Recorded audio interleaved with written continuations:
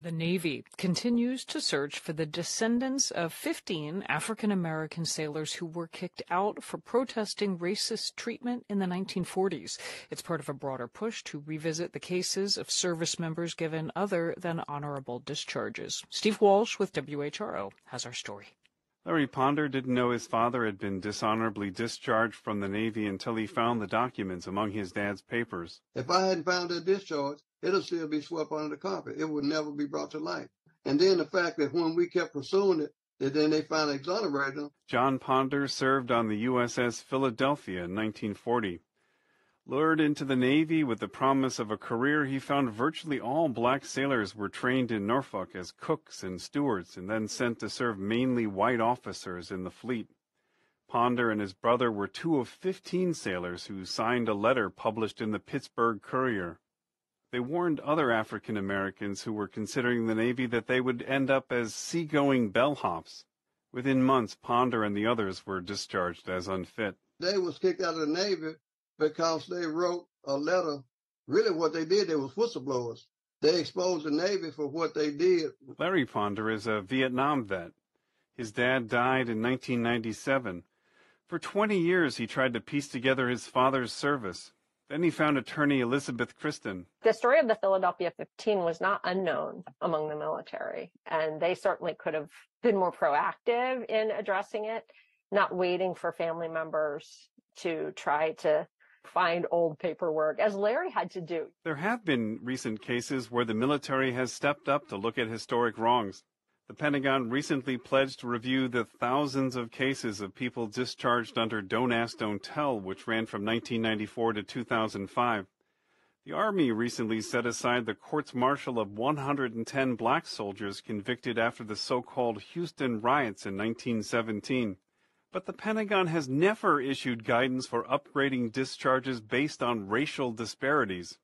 Matthew Delmont is a history professor at Dartmouth College. The military has a really complicated history with regards to race and racial discrimination. They should acknowledge that racism has long been part of the military experience for too many black service members and other people of color. Delmont has written extensively about the African-American experience around World War II and has looked at the Philadelphia 15 case. He says there are many families like the Ponders. It's common for African-Americans who served during that era to say very little about their service, especially if they were mistreated. I think this could be a starting point for the Navy and for the military more broadly to acknowledge and reckon in some way with the kind of rampant racism that was practiced in the armed forces during World War II. In the case of the Philadelphia 15, the Navy held a ceremony in June at the Pentagon. The Assistant Secretary of the Navy offered an apology. Larry Ponder was there. So was his niece, Erica Tuila-Fay. She's also gay and served in the Navy and the Army under Don't Ask, Don't Tell. Anyone we could say at any point in time, you know what, I'm sorry. You know, that was wrong, and I'm sorry that we could be better because of that. That gives me hope that we can be better. The VA estimates roughly 400,000 veterans received some form of other than honorable discharge since World War II. For NPR News, I'm Steve Walsh. Gus T. Renegade, the C.O.W.S. in for another broadcast, hopefully to share constructive information on the system of white supremacy. Today's date, Wednesday. Got off on my days. Wednesday, November 29, 2023. So I have been told. We'll be here Thursday for the book club, and then here again on Friday for Neutralizing Workplace Racism. Man, oh man, it is not lost on Gus T, our program for today. We just passed Veterans Day. Not that long ago. I think it's been 2 weeks maybe, but on the button or so, but 2 weeks from Veterans Day. So important. There's such a long record of service of individuals classified as black, male, and female who have served this country and suffered racism while they were serving. We've done, lots of programs. Proudly, I guess I can say we have done a number of programs talking about this subject matter. The Port Chicago Mutiny, I forgot all about that. The Port Chicago Mutiny, that's so important, where you had black soldiers who, again, black self-respect, and we're just looking out for safe working conditions. We're loading all these munitions and such. Can we do this in a safe manner? Can you not make a game out of us loading explosives where we could all die? We talked about that, and that was some years ago. Really important book, The Port Chicago Mutiny. Certainly, we talked about Black Soldier Blues, and I just referenced that documentary film, Black Soldier Blues, talking about black soldiers during World War II. They had to grapple and tussle with whites in Australia because they had that whites-only policy at the time. We don't even allow non-white people onto the, island, continent, both, country. We don't even allow non-white people here, so they had to do all this grappling, similar to what we're talking about today, grappling to even allow them there. And then, are we going to allow black troops to have guns? The Japs are right here, close to us in Australia. We're going to let them have guns?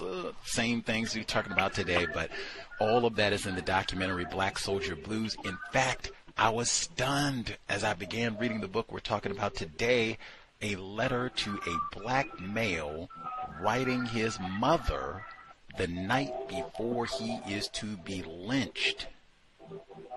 Even something as gripping as that. Oh, yeah, I've read that before. In fact, when we talked about that documentary, apparently there's a whole book published with lots of the black World War II veterans who were lynched, hanged, however you want to describe it, for cavorting with white women all the way in Australia. Can you imagine? You sign up to go and fight fascists and Nazis in World War II, and you go all the way to the other side of the world to be lynched for reckless eyeballing, being lecherous with an Australian white woman.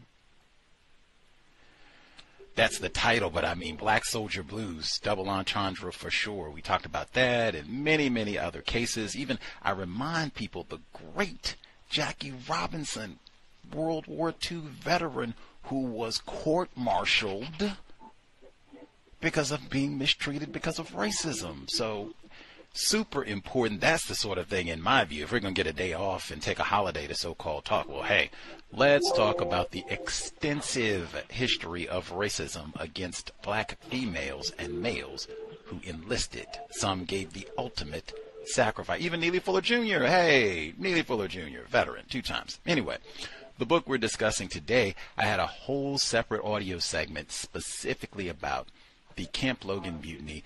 They just 110 troops received clemency, deceased, for the 1917 mutiny down in Texas. But then yesterday, literally just yesterday, November 28th, they have this segment talking about black males on the Philadelphia. And it's the exact same story. Thankfully, they weren't killed, so I mean, there's some nuance there, but still, problems because of racism. Same story. And then, lo and behold, they even mention Camp Logan within the report. But so glad again for Veterans Day. We have a lot of listeners who pay attention to the program who are also black veterans and have talked about their time in the service. So super important to highlight. And you can run, but you can't hide. The great Joe Louis. That's a whole nother story. Anyway, our book for today, Mutiny of Rage. The 1917 Camp Logan riots and Buffalo soldiers in Houston. Dr. Welsing told us all the time, reading is more important than watching television.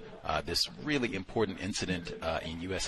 history, it is mentioned in the televised, kind of dramatized Roots saga. I think it's in like the 2nd or 3rd installment, episode number 4. They do talk about the famed 24th Regiment and what happened down in Texas, but try to read and get more information. Always super important. In addition to the book that we're talking about today, our guest also wrote Legion of the Lost, the true experience of an American in the French Foreign Legion.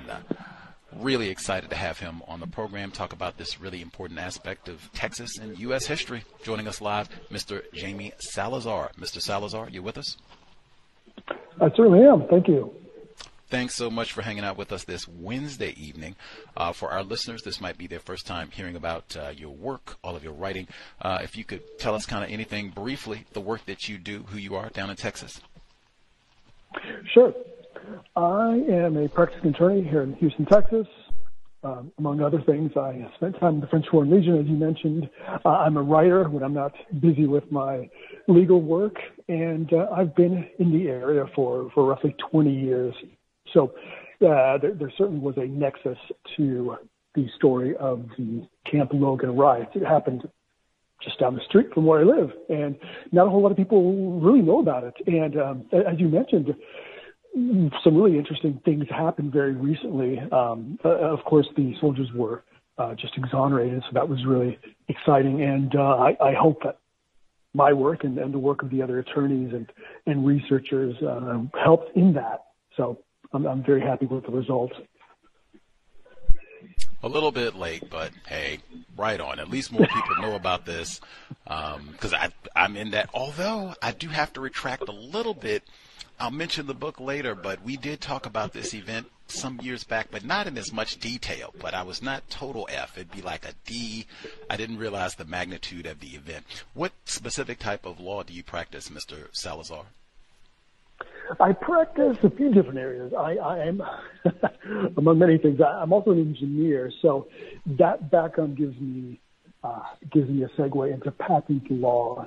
So I do the stuff related to patents. A bulk of my other practice areas include immigration, some family, and obviously you can't get away from the fly-by-night criminal who comes by and seeks some kind of services. So I try to mix it up a little bit. Interestingly enough, it's writing that really kind of gets my blood moving in the morning. So I'm always looking for the new story, and I'm always kind of have a few different irons in the fire of what the next book might be. Fascinating. Okay. I remember that engineering degree at Purdue. Go Boilermakers. That's right. Okay. Now this one, so important for folks who've not seen Mr. Salazar. You can go online. You can go get a copy of Mutiny of Rage, or just go do a search to see what our guest looks like for the evening. Several folks, when they were reading your book and all this trying to learn more, I'm not sure. Is this a white guy or no? Are you classified as a white man, Mr. Salazar? It depends upon who's making up these definitions. Personally, no. My parents are from Mexico. I was born and raised in Indiana, of all places. So I've got the interesting fact that I was one of the few Latinos in the northern states immigrating to the southern states. So I kind of did it in reverse.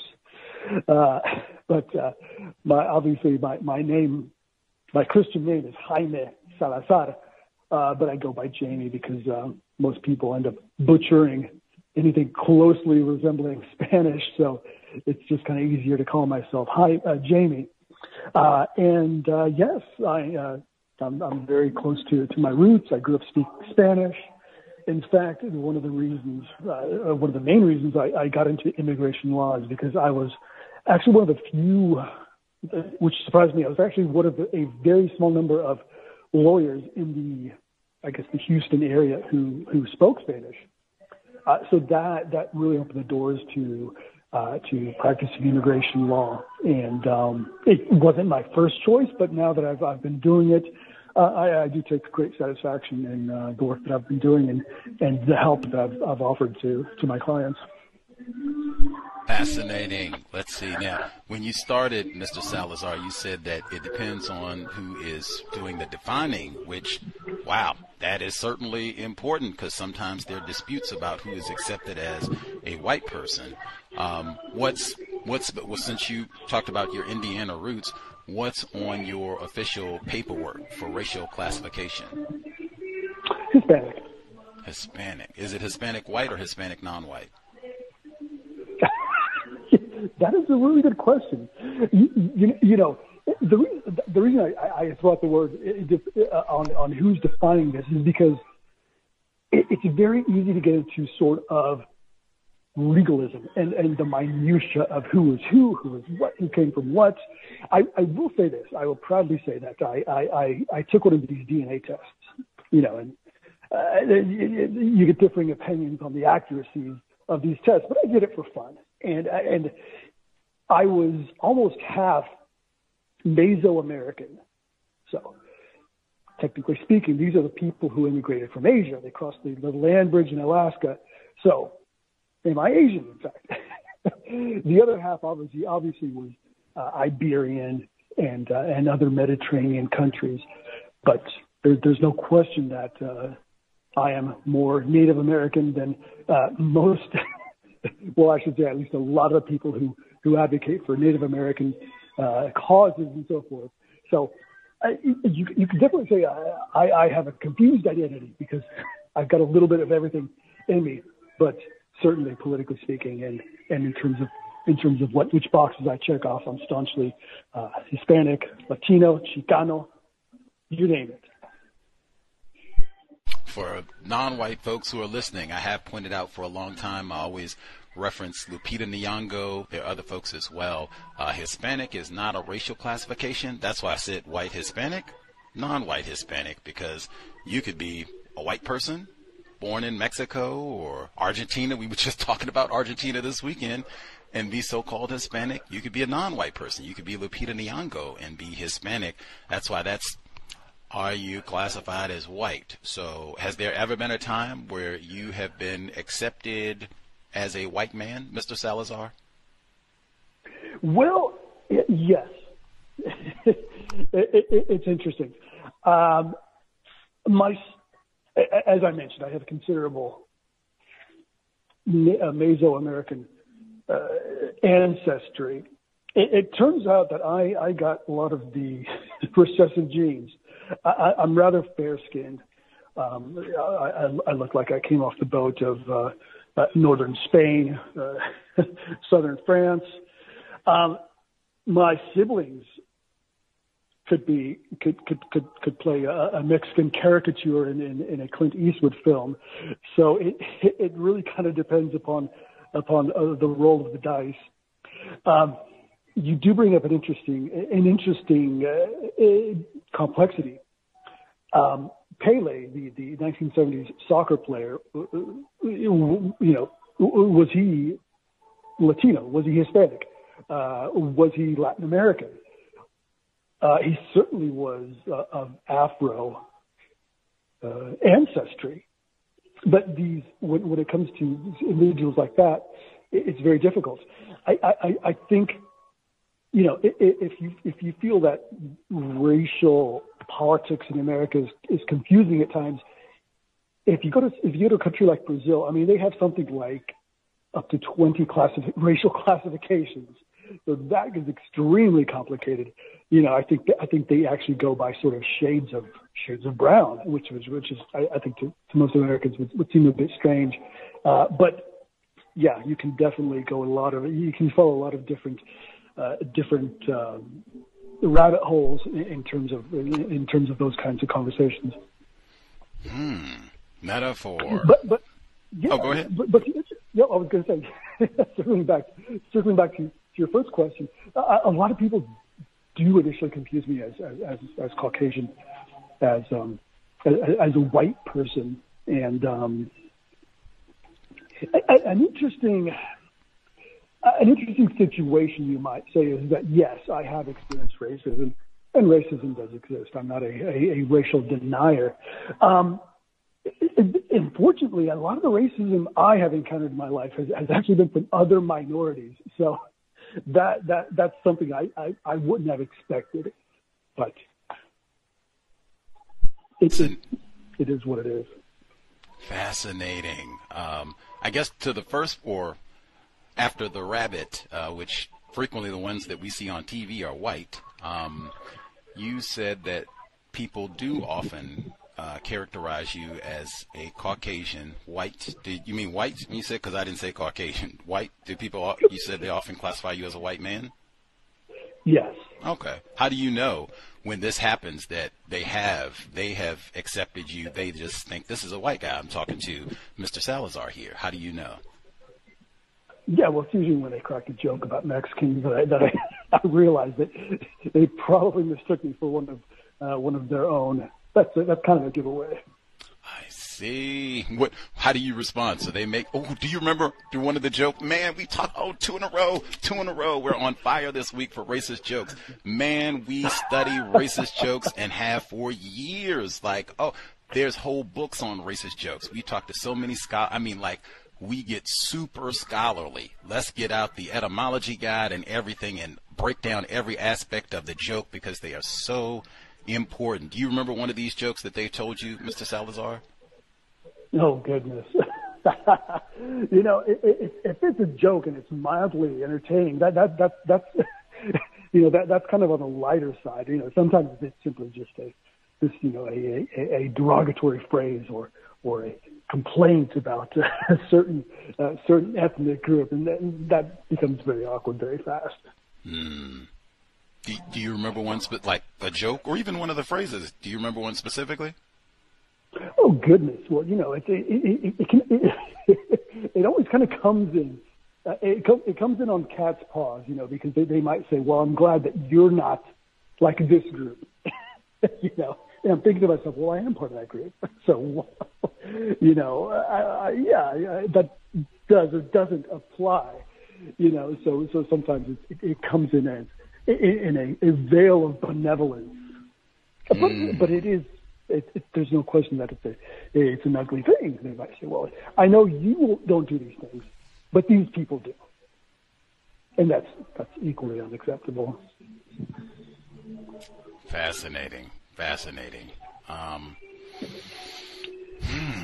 Okay, so that's sometimes, you said it seems like it's a regular thing where people, they think you're a white guy and they just go into their racist jokes about non-white people and what have you. Do you challenge them? Do you tell them, hey, that's not acceptable, and in fact, I am a non-white person? I'm one of those people that you're talking about? Yes, it certainly happens. Obviously, I think as people of color, we always want to first try to educate these people, people who don't see things in realistic terms. You say, well, as a matter of fact, you're wrong about this, or this is based upon a preconceived notion. This is based upon just bad information. So, as a Christian man, I do try to first relegate to stupidity that which could be evil. I'll assume that you're just misinformed before I assume that you are a bad person, and that tends to get a better result. But I do also believe that there is pure evil in this world, and it often occupies the hearts of human beings. So that's when discernment really comes into play. Process that.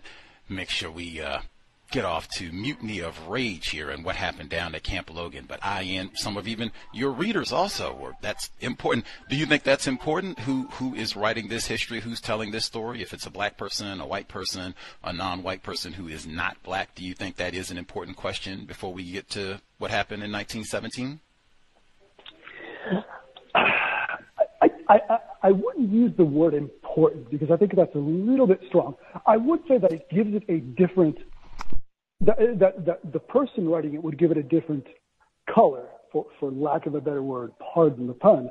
But it certainly gives the story a different flavor. And I will say that my background as a Latino, obviously, which is neither black nor white, that does color the book in a certain way, adds a certain flavor to the writing and a different perspective. So I think obviously as a writer, I'm preserving the truth. However, I am shedding my own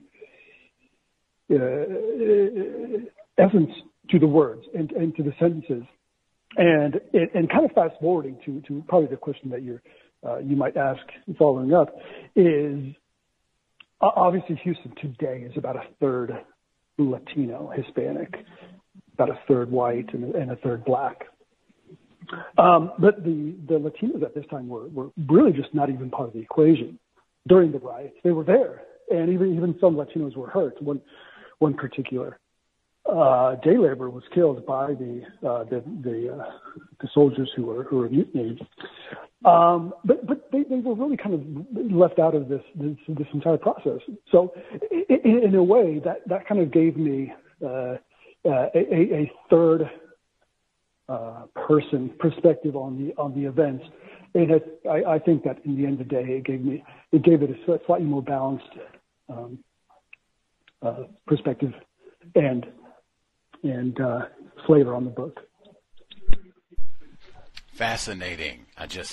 I'm reading from the beginning of the book. You got retired Lieutenant Colonel Jeffrey Korn to kind of do a preface to the text, and he says Jamie Salazar is a Mexican American and Indiana native, certainly not a person I expected to have a vested interest in this bit of African American military history. And that's kind of at the beginning of the book, which is why I said this is important. If a white person had written this book, I would have said that's important. If a black person had written this book, that is important in terms of who is actually holding the pen and putting this narrative together. Always very important. Matter of fact, before you get to that, who is Juanita Lords? You're the first person to ask that, and that's a very good observation. That's actually my dear sister. Well, I say with a bit of sadness, it's my dear late sister who passed away 3 years ago, and I dedicated the book to her. Condolences. Right on. Okay. Thank you. At the beginning of the book, just paying attention, try to. Absolutely. So you are not classified as a black person, and you didn't even grow up in Texas. Why in the world did you, Mr. Salazar, want to write about the Camp Logan mutiny from 100 years ago? Right. Good question. In the broadest terms, I could easily say that I am vested in the pursuit of justice. I mean, I'm a lawyer. That's what we do, right? Ironically, I think of the maxim, and I can't recall from where it comes, but a tyrant was saying that if you want to rule a kingdom, the first thing you do is you kill the lawyers, right? And a lot of people think, oh, that's kind of a lawyer joke. Like, yeah, of course we don't want any lawyers around. But what it speaks to is the idea that if you want to impose tyranny upon a society, get rid of the people who enforce justice, and then you've got a clean slate to do what you want. So, obviously, I'm interested in justice. And to me, this story did not represent justice. This was a miscarriage of justice in the way the soldiers were treated. So that immediately sparked my interest. I thought, well, this is something I should write about. But I will also add that the genesis of the idea came from the individual who wrote the foreword to my book, which was Professor Jeffrey Korn. He's a retired Army lieutenant colonel, but he also taught at my law school. So we had been in communication. Extremely great advocate, great professor, and a brilliant lawyer. We kept in contact, and he had been doing work on the Buffalo Soldiers case. Him and a handful of other legal scholars, professors at the college were doing the actual legal work, and he kind of ran it by me. I thought, okay, perfect. I'm going to be the guy who writes about this, who puts it out there, who compiles it, and makes it into a entertaining, gripping story, a fast-paced account of the events there. So that was really the genesis of it. I don't take credit for coming up with the idea, but they certainly put the seed into my head of this story and the fact that this needed to be written about. And so that was really kind of how it happened. And I will say this, that I acknowledge already that the grunt work, the heavy lifting in terms of the legal process was not done by me. Although I am a lawyer, my focus was on the writing aspect of it. And the actual advocacy and the legal portion was done by the folks at the college. So in terms of the minutia, they have a deeper knowledge of what actually happened. I was the person who put it all together and puts it into a readable format for the typical lay person. And of course, my background as a writer lended itself to that pretty well. I got you. And when you're talking about your audience and saying you wanted to make it entertaining and gripping so that people could know about this, who was your intended audience for this book? Who did you intend this for, like college students, like you talk so much about the legal work that these scholars are doing? Was this for college students? Was this for everybody, history buffs, people in Texas specifically? Who you think is going to be sitting down with Mutiny of Rage? The audience is the idealized audience that every author strives for, and that is America's living room. It's the all-American family sitting down for dinner and saying, "Hey, did you read that book, Mutiny of Rage?" That's who I was shooting for. I was shooting for as broad of an audience as I could, because as a storyteller, I want to tell a story to as many people as I can. I want as many people to listen to my account. And in the best case scenario, take action and do something about this. Hopefully this motivates people. And again, I hope that in a small way, along with the actual legal heavy lifting with the folks at the college, I hope in some way that my book at least raised awareness and hopefully was able to nudge the ossified wheels of justice in a slight way to turn towards the favor of the convicted soldiers. Right on. For folks who are listening in, there are other books. This is a really popular event for a long time. The NAACP and many other civil rights groups, they talked and wrote about this case for a long time. And there even are other books that were published about this case, but they're from like decades ago, so they're not in wide circulation. I don't think there are a lot of easily accessible books that you could read, like layperson, regular person could just go and put a hand on about what happened at Camp Logan and get lots of details. I don't think that is the case, unless I've been misinformed. You kind of do a lot of weaving in Nat Turner, for folks who don't know, led the slave rebellion in Southampton, Virginia, during the early part of the 19th century. Why did you make that comparison and kind of bringing in the voice and kind of rebellious spirit of Nat Turner with what happened down at Camp Logan? It's very good that you noted that, because he's one of the motifs in the book, and I think he lent himself pretty well to the story, because we don't really know whether he was a saint or a sinner. Obviously, he did bad things. He did things that most black people would disagree with. Now, what we can talk about is his motivations for doing these things and the impact it had on the racial environment of its time.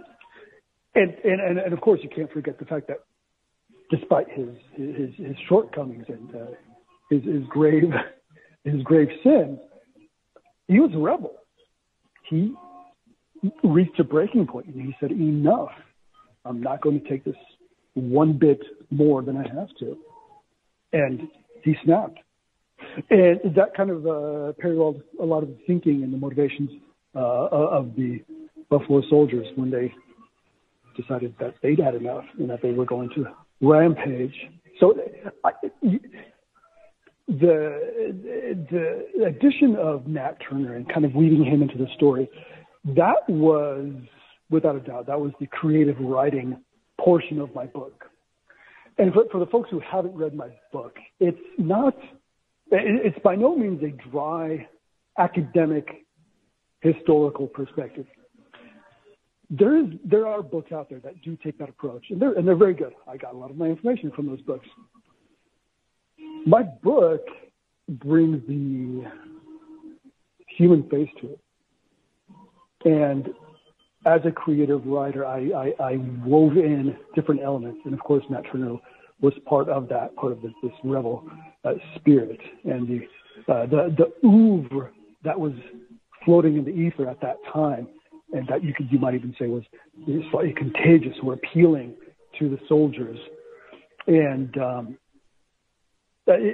along with Nat Turner, I talked about some of the other riots, the St. Louis riots, for example, were happened very recent to the Houston riots.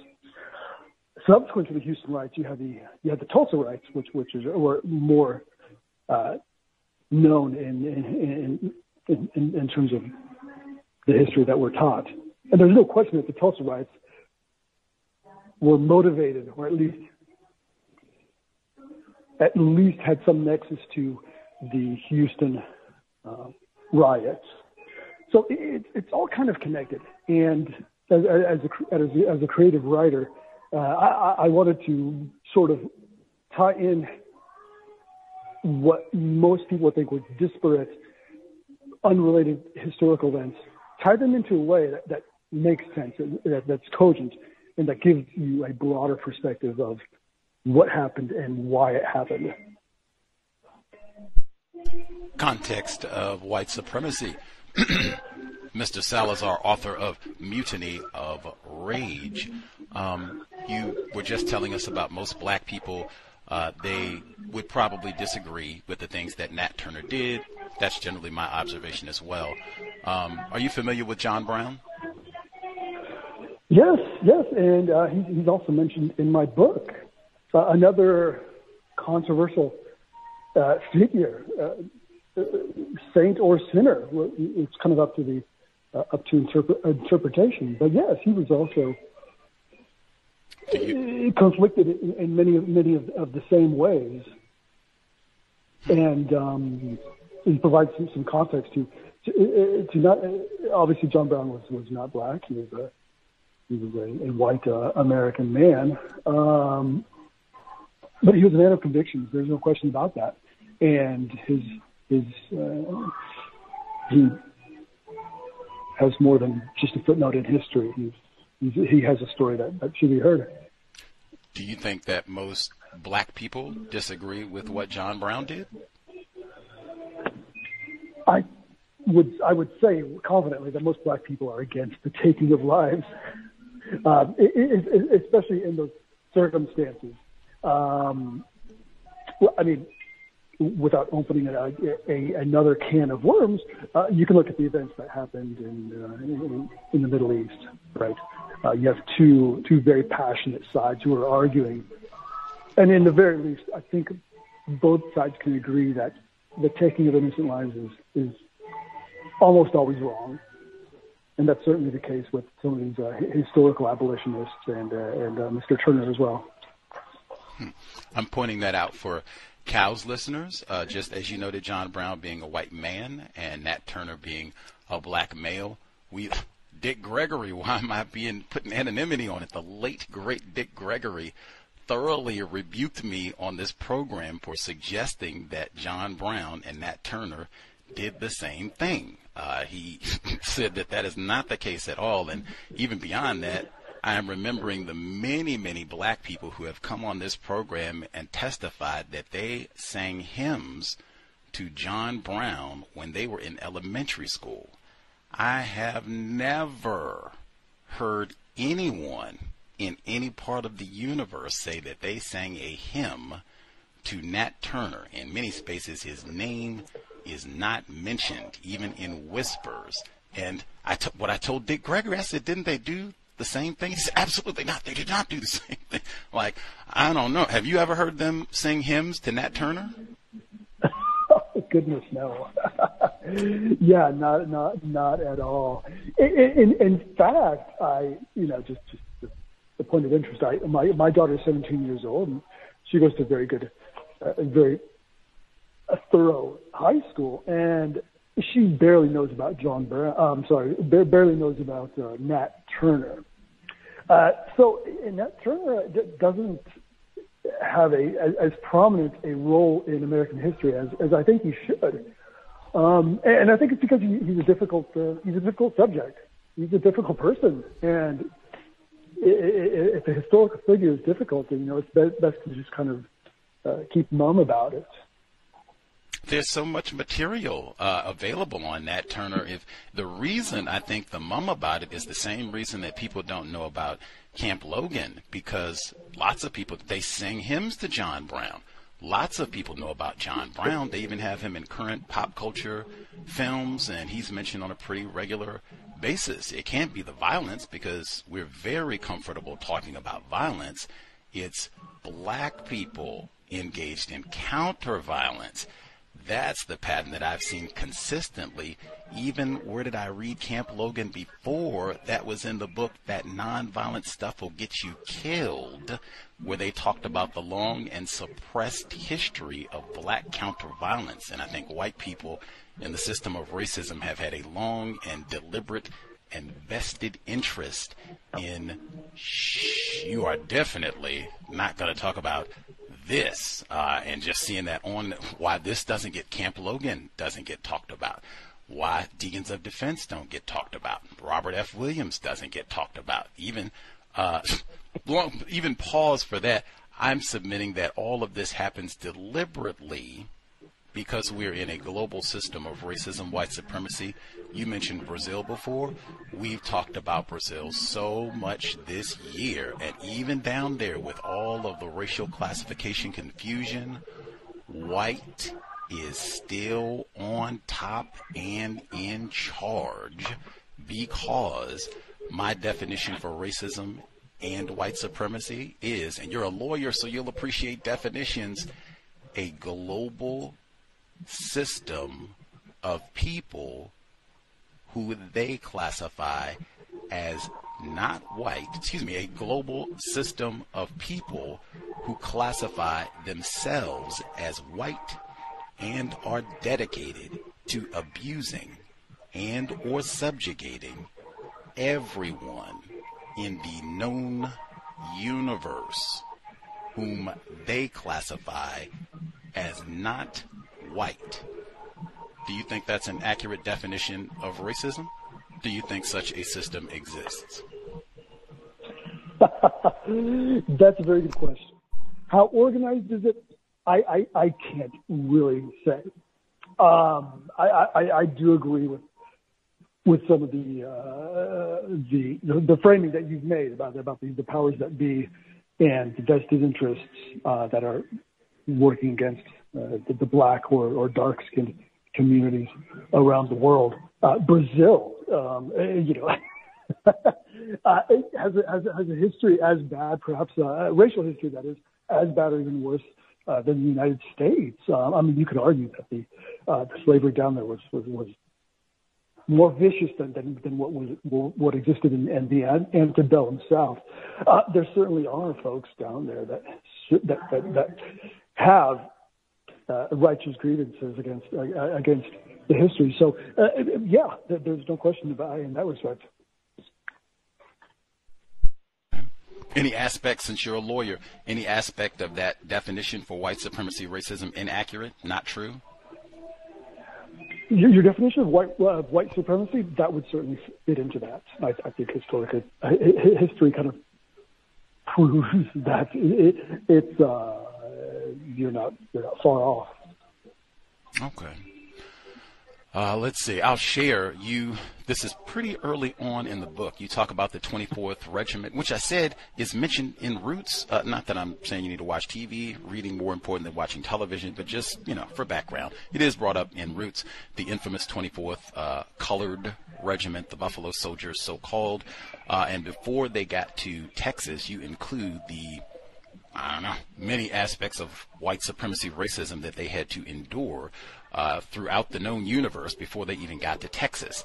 This is at the beginning of the book, the chapter Buffalo Soldiers. You write, to prepare for the invasion of Cuba, Buffalo soldiers were posted to the southeast United States for the first time in their history. They were initially billeted near Tampa, Florida, where overt racial discrimination was commonplace. Nevertheless, the worst racist act was committed not by locals, but by northern whites in uniform. Troops from Ohio National Guard entertained themselves by coaxing a 2-year-old black child into the open to serve as a firing practice target. Shots were fired. The child's mother was in hysterics, but powerless to intervene. The youngster was injured but not killed in a response that would be repeated. Incensed Buffalo soldiers rampaged through the city, though nobody died. That's another one I'm sure is not thought of as revered Tampa history, and wow, we need to have a statue to commemorate this act of, like, I think that was so important because that's not what I was expecting at all, but that kind of gives a good illustration for white supremacy racism, early 20th century for black soldiers. More that you'd like to add, more context you could add for that portion, Mr. Salazar? Yeah, I put that in there because this was really kind of a foreshadowing of things to come. I mean, you could argue that, in a strange way, you could argue that that might have been a more serious trigger for a rage, no pun intended, than the events in Houston. I mean, you had a young boy a young child that was being used as target practice. I mean, that's absolutely ludicrous. I mean, that's almost as bad as some of the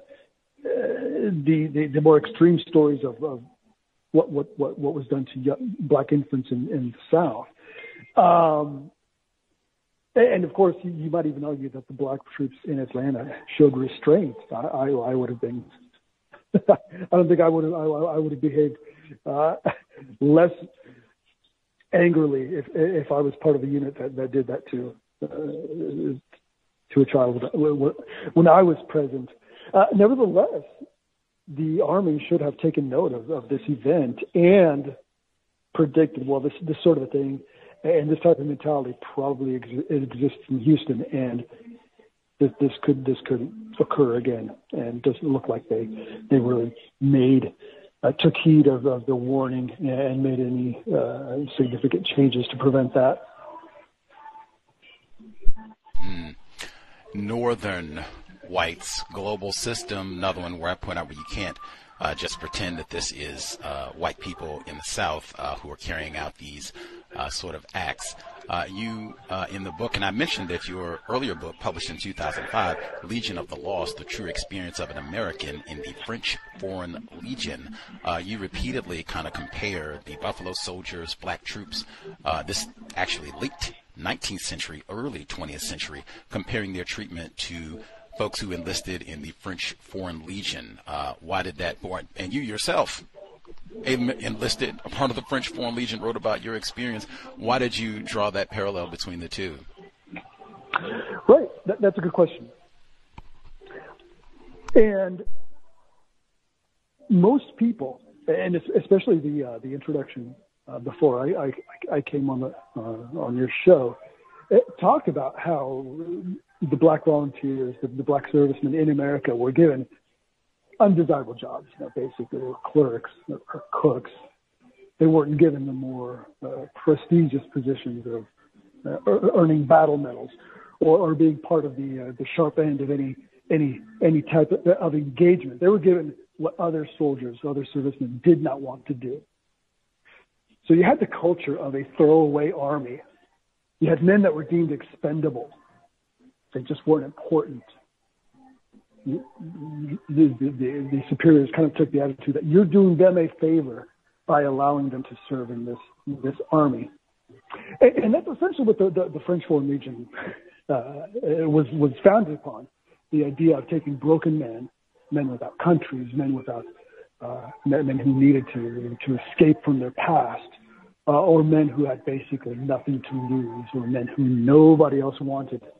They could find a refuge in this army, but at the same time, there's a very good chance they're going to die as a result of this. And nobody would mourn them. There would be no parades, no family members to mourn them, no recognition from the country that they swore to serve under. And this causes problems. It caused problems in the Foreign Legion. In fact, one of the lines I used in the book, it was the idea that when you don't treat your men right, and I use that in the military context, don't be surprised when they burn down their master's house. And again, as you probably know, that was kind of a euphemism from the Deep South of angry slaves. They take their revenge by burning their master's house. That's what you get when you exercise abusive practices on your subordinates. And I thought that was a very close analogy to how the Buffalo Soldiers were treated. They were essentially the throwaway troops of the U.S. Army. They were sent off to fight the Native Americans, and I say without hesitation that the Native Americans were very, very fierce warriors. I mean, to be captured by the Native Americans was nightmare-inducing. So these were some of the most vicious military expeditions in the North American continent, and Buffalo Soldiers bore the brunt of that. They delivered mail.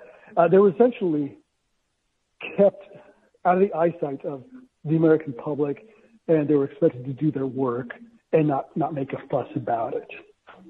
And the military leaders should have known that eventually that will cause problems, and they can only get away with so much before there is a breaking point, and that's exactly what we saw. Recurrent theme, Port Chicago Mutiny, over and over and over again. In fact, even when you're making this comparison with the French Foreign Legion, this is in the same chapter, Buffalo Soldiers, you write, in 1831, I think that's the same year as Nat Turner's Rebellion, a continent away and under very different political circumstances, by royal decree, King Louis Philip II of France came up with a new way to handle all politically and ethnically undesirable men roaming Paris streets. When I read that, and I'm thinking, like, dang, like, France is, like, extraordinary colonizer system of white supremacy racism. The Haitian Revolution is mentioned in this text. So am I understanding this correct, that racism, white supremacy, would be a part of the Foreign Legion, like the undesirable elements that are not wanted roaming the streets of France are dark people? That's a part of this too? Yes. Ironically, that would certainly be a close comparison. The commanders of the Foreign Legion used this throwaway army. Bear in mind, this was an army based in North Africa. They were not allowed to serve in Europe. It's kind of like the white powers to be did not want these scumbags or these undesirables to tarnish the continent of Europe. So they would relegate them to the black continent of Africa. You know, the dark land south of the Mediterranean. So the Foreign Legion was basically the rifle's end of European colonialism, and of course they were the police dog of France, of Afrique francophone, which is French-speaking Africa, and they have a dubious reputation. I mean, if the Foreign Legion is in a country that's not France, it's not always a good situation, right? That's kind of how it was, and of course, you know, this isn't a smear on the individual men who are in the Foreign Legion, but it's more about it talks more to the mentality of the the French overlords at that time. Maximum white supremacy racism. That's why they speak French in Haiti and the Congo, numerous other places, even Vietnam conflict. That's global white supremacy racism. You write, this is the white magnolia. I've learned so much reading this book. I didn't know they had, I was thinking that's Mississippi, but no, that's parts of Texas. They call the white magnolia for the flowers. Learning. You write specifically, you already mentioned the non-role, I guess I'll say, for so-called Hispanics, non-white in this conflict. They're there, but they're not really part of all this, even though you do have the one casualty that you mentioned. You write specifically, Mexicans fleeing the Mexican Revolution flocked to Houston after 1910 and remained a strong social and cultural influence in the city henceforth. Although anti-Hispanic prejudice was qualitatively different from the black sort, Latinos were arguably more economically and politically disadvantaged than blacks. Like, I have to stop with that sentence right there. What do you mean the first portion of this when you say that the anti-Hispanic prejudice was qualitatively different from the black sort? Yeah, that also is a good question. And I think I would answer that by saying that the Hispanics were disliked for somewhat different reasons than the blacks were. And I think that's qualitatively so. They are simply different people. They have a different experience. They come from a different country. And, of course, that they were never slaves in the U.S. To speak of. Obviously, you can mention the enslavement by the Spanish, but that's further back in history. So I think the feelings towards the Hispanics were qualitatively different. Of course, they were equally unacceptable. And so their experience, as a result, was somewhat different. I think to my, and I'll explain that a little bit further with an example.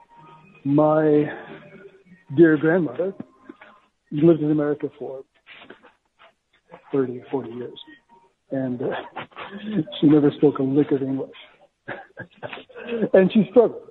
Her experience was very different, and she experienced unique difficulties because she never learned the language. She never assimilated into the wider white culture. So the language barrier alone put Hispanics in a different disadvantage than the Black Americans who did speak the English language. They spoke the vernacular of their communities, and therefore their experience was somewhat different. Another example that kind of paints the differences is African Americans, even today, are largely Protestant. Whether that's by accident or by design, they largely took the faith of their overlords, their slave masters. Whereas the Latinos, they practiced the faith of Rome, which was alien in a white, waspy, white Anglo-Saxon Protestant country. That added a layer of discrimination. You know, they were. There are scholars who proclaim that anti-Catholicism is the only acceptable form of discrimination, and there's no question that the Hispanics experienced a lot of that. This is the same paragraph. I just stopped for that sentence to get you to add some detail for us. Much obliged. You continue. Magnolia Park, 7 miles downstream from the city center near the Houston Ship Canal, became one of the first Hispanic neighborhoods in the city. The construction of the channel and associated industries attracted mostly migrants from Mexico before the petrochemical sector was established en masse. Hispanic women commonly worked indoors in home, kitchen, eateries, or shops, while the men toiled in construction, cotton processing, and cattle rearing. You talk about with the population of black people in the Houston area or I guess specifically, so how does all of this factor into, are black people in a better position than the so-called Hispanic people, non-white, at this time? That's arguable. Yeah, that's something I'm not exactly sure of. What I can say is that the experiences were different. I don't know. I don't know with any particularity which one was worse. I will say that. I think in that sense we can agree. We're not sure which was worse. It certainly was no picnic for either group. White people in charge, for sure. You taught, and I think this is important for so many reasons because we've heard this pattern consistently. This is all throughout James Lewis. Mentioned in this book, we were just talking about El Hajj Malik Shabazz, Minister Malcolm X. He talks about this in fact, he said he was doing this. He was involved in this before it was El Hajj Malik Shabazz. It was Detroit Red. What was Detroit Red doing?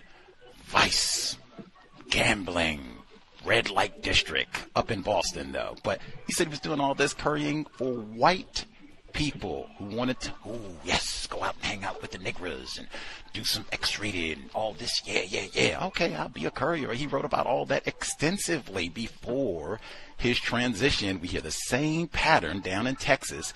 You write different administrations with varied philosophies about law enforcement, coupled with opposing economic policies, created racial discontent. The red light district, also known as the reservation. I mean, even that, come on. They call the red light district the reservation. Okay. Was a 10-block portion of the 4th Ward, also known as Freedman's Town. That's another one. Abutting the San Felipe district. It was composed of all races and ethnicities, with the sex workers mingling freely with their black neighbors in the abutting districts. However, when the more priggish approach to law enforcement came into effect, it disrupted what was an orderly regulation of the reservation. Oh, so important. Though all creeds lived among each other, their different economic backgrounds allowed white prostitutes to continue to ply their trade in more favorable parts of the city. Black sex workers were forced out of the brothels and onto the streets, where they were easy pickings for overly zealous police. Not surprisingly, the vast majority of Johns and consumers of bootleg alcohol were whites. I just want to read that last sentence again for Minister Malcolm with emphasis on that first two words. Not surprisingly, the vast majority of Johns and consumers of bootleg alcohol were whites. So important for context. And I point this out all the time because white people, they will say they want to be separate and all of that. All of that is a lie. They want to practice racism, white supremacy, and then come hang out on the reservation. Literally. Why did you include this in the book? Because I think this is so important, Mr. Salazar.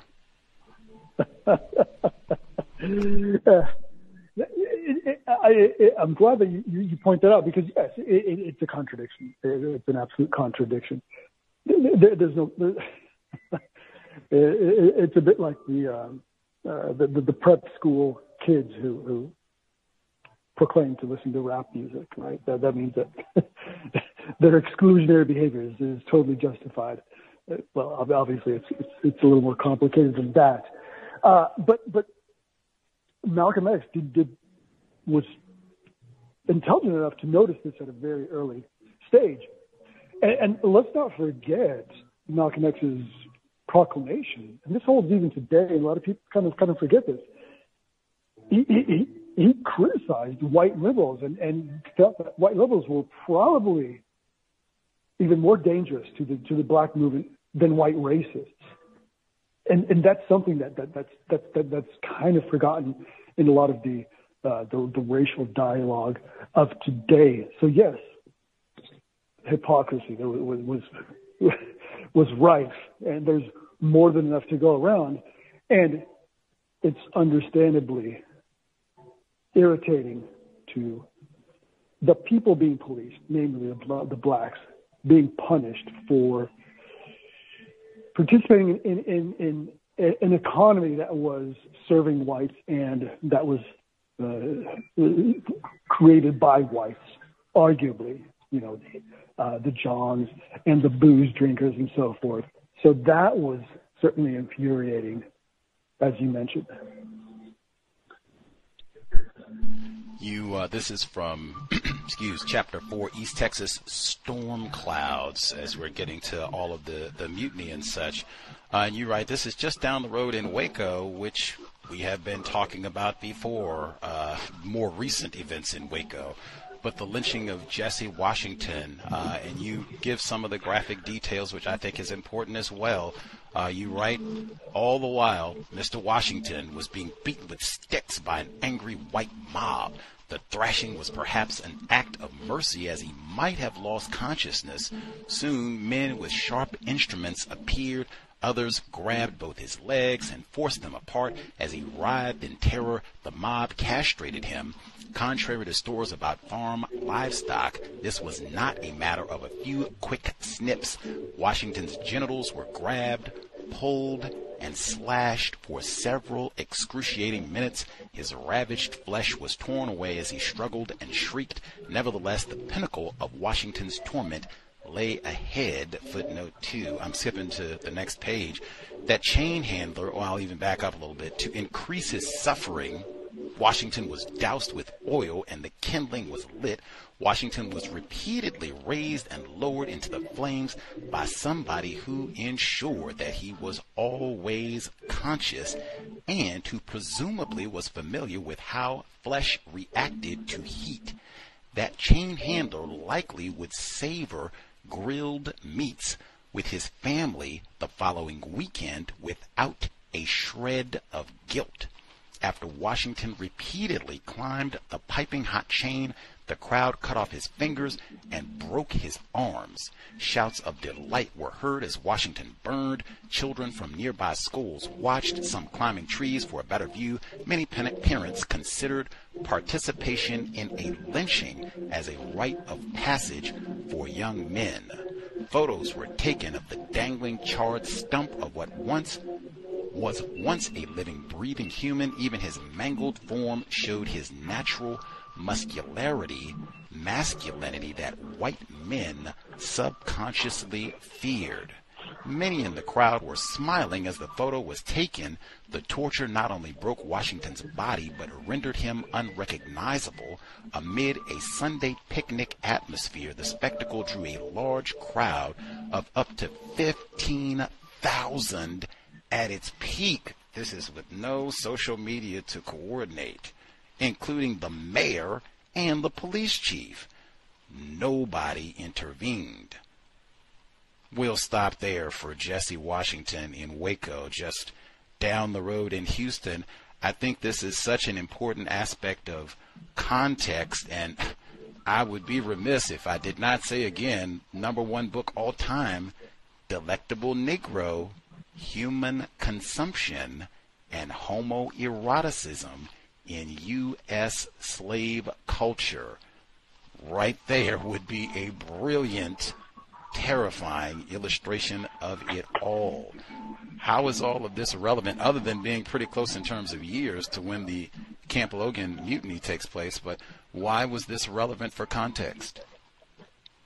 You nailed it on the head, and I think you read it exactly as I intended. I added those elements, which are often forgotten by kind of the mainstream historical views and presentations. They tend to gloss over some of the more, shall we say, the more base motivations. And to give more context to that, I mean, a lot of these riots, I mean, take for instance the East St. Louis riot, they were triggered by reports that black men were carousing with white women.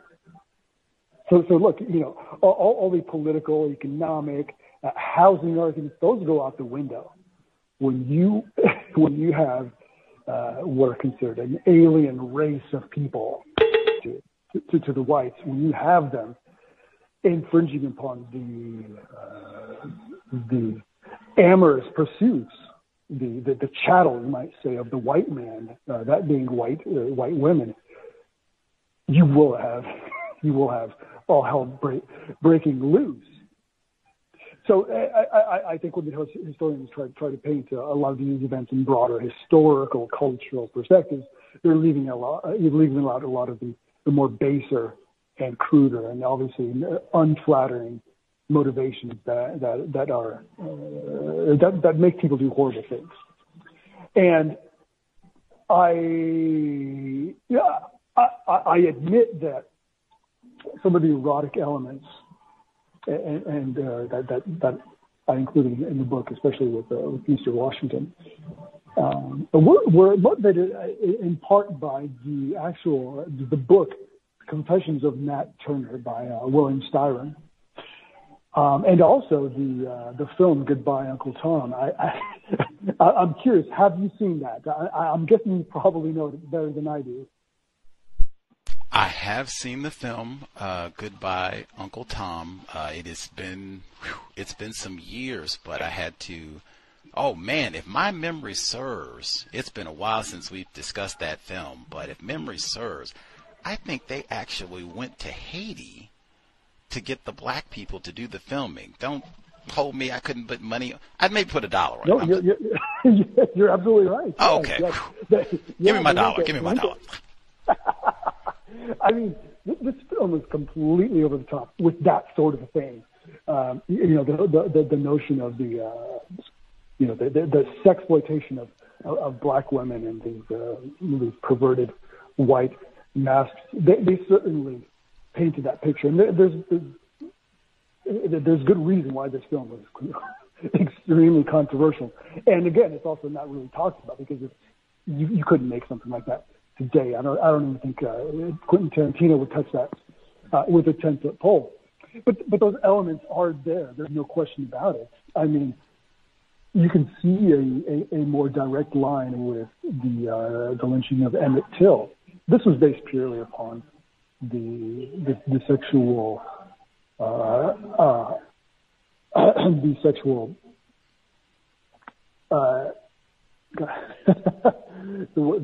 the insecurities, the word escapes me, the sexual insecurities of the white population.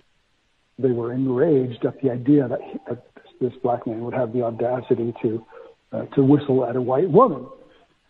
And you couple that with also the behavior of the white women at that time, compared to the behavior of white liberal women today, and I include some examples there as well.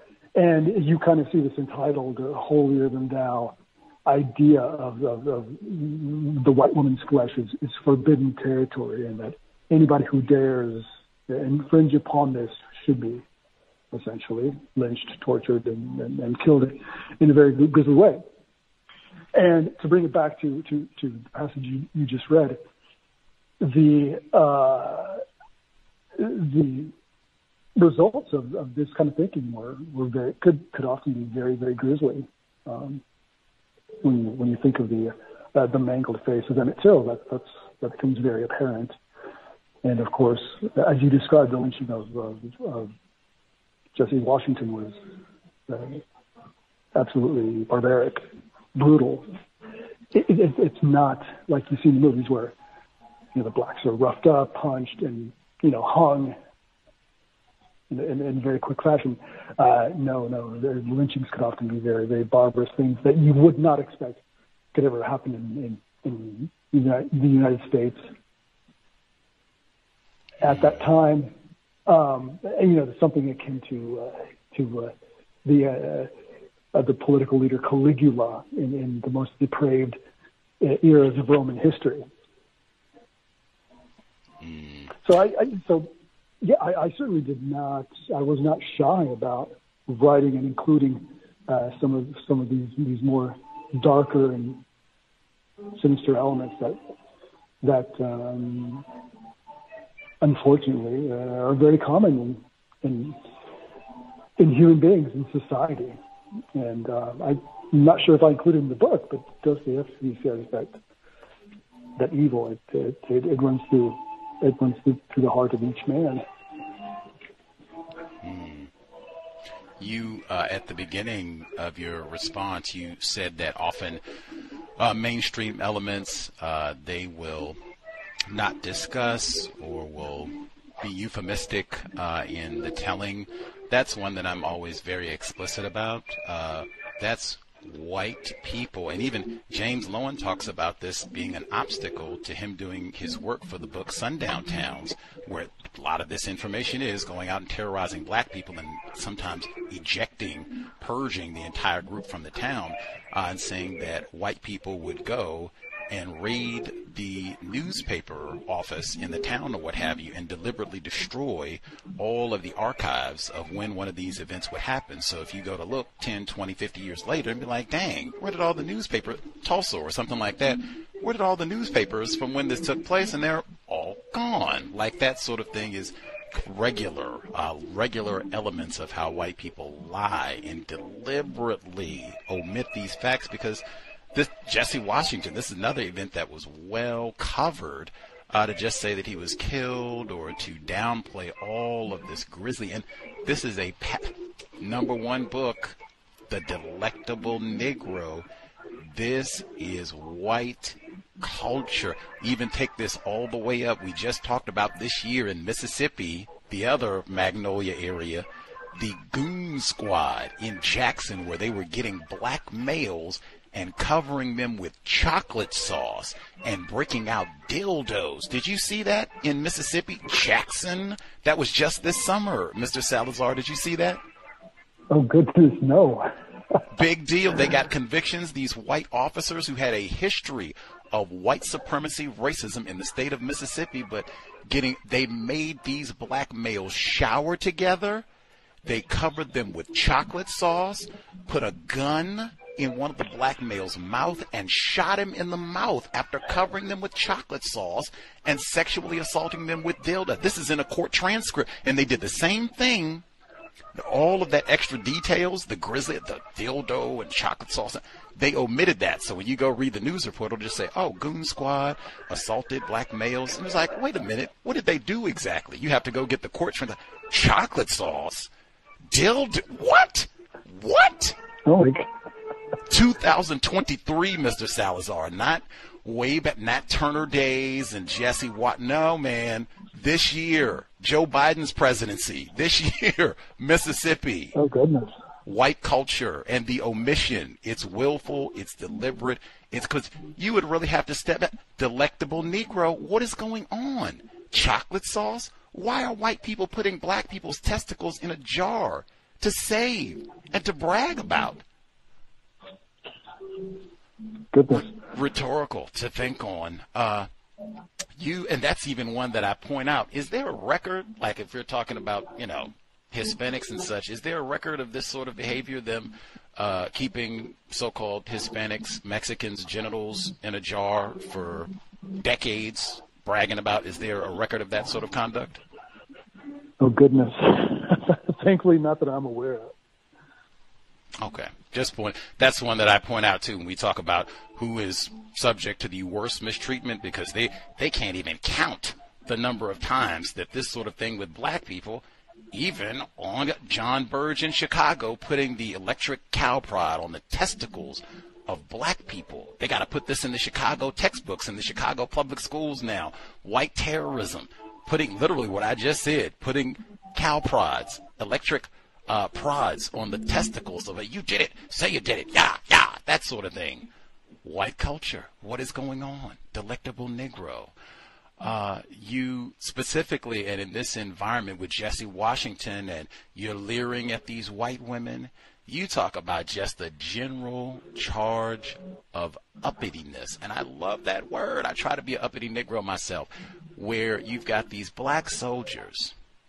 Hey, man, you are not going to tell me where to go and which fountain to drink out of and boss me around and tell me I can't get on the streetcar, and even include the details. They would snatch down the sign and say white fountain, colored. They would snatch down the colored fountain and wear it. Like, oh my God, the uppity Negroes, I guess, contribution, put that in quotes, the uppity Negroes' contribution to why this conflagration takes place in 1917, Mr. Salazar? Yeah, that's pretty accurate. A lot of the animosity was created by the outrageous idea that black servicemen could exhibit some form of self-respect, or that they could be proud of their status as servicemen, and this enraged much of the white population. And dovetailing a little bit upon the book you noted, the Delectable Negro, I would argue, and I hinted a little bit about this, with the idea that the racist policemen who beat up the Buffalo Soldiers probably had some kind of a personal inferiority complex, or they were enraged at the idea that you had these black men, these proud young men, peak shape of their life. They were carrying military-grade assault rifles, and then you had these kind of pathetic white bullies who didn't like seeing this. And that arguably triggered them to play the whole who has a bigger phallus game, you know. I'm saying that in a polite way. And then that caused all hell to break loose. You know, it kind of gets back to the idea of, you know, our sexual urges often are the root cause of many of history's worst historical calamities, right? I mean, Cleopatra, her beauty led to the downfall of empires. Silly things that we do for very base reptilian brain reasons. So yeah, that dovetails with what you were saying. I found that passage. I'd actually highlighted it anyway, where you write Officer Sparks represented a type of antebellum policeman who saw himself as a self-proclaimed guardian of a vanishing Southern way of life, in quotes, which perhaps never even existed. White peasants who labored next to slaves somehow felt that the grand plantations represented their heritage, raised in neighboring and racially charged Fort Bend County, a center for plantation slavery. Sparks had a history of brawling with blacks. As an officer, he made it a point always to let black suspects know that whites were squarely in charge. As an aging municipal policeman, he was likely unhappy with his lot in life, enraged that younger, fitter, more virile black men in uniforms with medals were issued Springfield rifles and sent to fight on his behalf. He was suspended previously for 10 days by Chief Brock for verbally assaulting a woman as he arrested her son. Black male privilege. With all of this, to me, is the same when you're talking about this sexual anxiety that white people have about black males specifically, and this motivating what I'm seeing is a lot of black misandry. Jesse Washington, black males having guns seems like a specific component of the virile black male, even the gun as a phallic symbol. Like, what is going on? I'm a white man. I'm supposed to have a gun, not these niggers. And you even include that in the book, a long history, even ongoing, Philando Castile, of white people saying, wait a minute, guns are not for niggers. You're not supposed to have guns. The Klan making this a part of their objective, the Black Panther Party, you include that, and I think that's a part of that sexual anxiety. Like, men are supposed to have guns. Black males are not even supposed to be men, much less have a gun. That's how we end up with these mutinies. Am I misspeaking? Yeah, again, you nailed it on the head. You know, in terms of the lynchings, I mean, what did they do with the genitals of these lynched black men? You know, of course, they removed them. That was their Neanderthal response to a perceived threat. So obviously, in modern times, you could say, well, we're taking away their guns. Well, are you really, or is that just a more benign or seemingly benign way of emasculating the black population? That's an aspect of this question that is rarely considered. And I think movements, pro-black gun movements, I think they do understand this a lot better than the pointy-headed liberals and academics who think that they know better what blacks want and need than black folks themselves. And I think that conversation or that pivot needs to occur. Are you familiar with the book by Charles E. Cobb, That Nonviolence Stuff Will Get You Killed? How Guns Made the Civil Rights Movement Possible? I'm not familiar with the book. I'm familiar with the sentiment. Yeah. And it's interesting because within the black community leader voices, you had a lot of this tension, right? You had the Martin Luther King approach, and then you had the Malcolm X approach, and they didn't always sort of see eye to eye. And that's a valid question. You know, what's the right way to do this? I'm not quite sure. Mr. Cobb, he was in SNCC, the Student Nonviolent Coordinating Committee, and that book, it was published 2014. And that's when I alluded before. I said I had heard about Camp Logan before.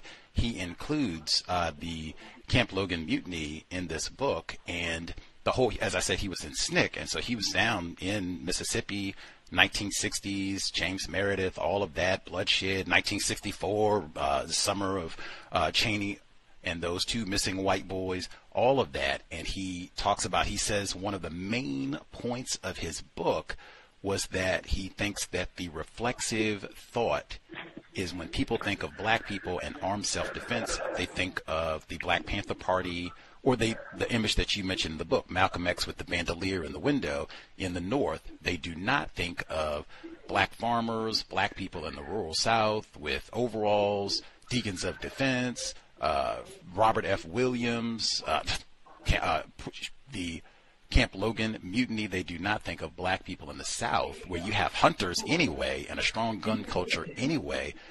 These also being black people who resorted to counter-violence and should try to defend themselves as best they could against racism. And he mentions the Camp Logan mutiny in building up to, and even Nat Turner in building up to what happened in the 1960s, where we're saying nonviolence, but this is only working because we have armed black people around us who are there to make sure we don't get killed. And even Dr. King was a gun owner and believed in self-defense, but he mentioned so many Southern black people. And I said, oh, that would have been such a great addition to your book, because Texas is right there in the South. And even Rosa Parks' family, he talks about her Rosa Parks family. She's often thought of as like this beacon of nonviolence, that her family was all about firearms and black self-defense. I just thought that was such a big plug for Charles E. Cobb's book. And Southern black people, which is a big theme of this book, black self-defense, but so many black people kind of, even the anecdote that you included in Florida where the same thing happened, where the soldiers, in response to seeing this child shot at, where that was so common, but it's not talked about, it's not documented. Heck, even more recent, most people don't even really know about the deacons of defense, and that's pretty recent history. Certainly. For sure. You mentioned the investigation that Martha Grewing, who's a white woman, not even a U.S. citizen, that she did for the NAACP in response to all of this. And I think this is such a good, document for why did all of this happen to begin with? And she gets direct testimony from Sarah Travers, who is a white woman. I just want to read this to get your response, because I found this from just reading your notes, sir. So this is Grewing writing, Sarah Travers, an evidently respectable, hard-working colored woman, not a prostitute. I was in my house ironing. I got 5 children. I heard shooting, and I'd run out in my yard to see what was happening. Sparks came into my house and said, "Did you see a nigger jumping over the yard?" And I said, "No, sir." He came in the house and looked all around, went in the back, Then Daniels, the other policeman, he came around the corner on his horse. I called to Mrs. Williams, my friend that lives across the street, and asked her what was the matter. She said, I don't know. I think they were shooting at crapshooters, black people. Sparks came in just then and said, you're a goddamn liar. I shot down in the ground. I looked at her, and she looked at me, and he said, you all goddamn nigger bitches. Since these goddamn sons of bitches of nigger soldiers come here, you are trying to take the town.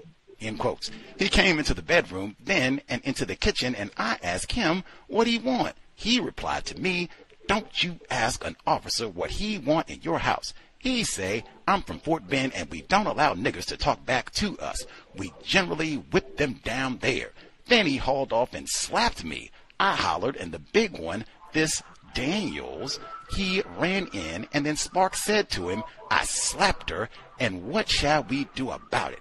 Daniels say, take and give her 90 days on the pea farm, 'cause she's one of these biggity nigger women.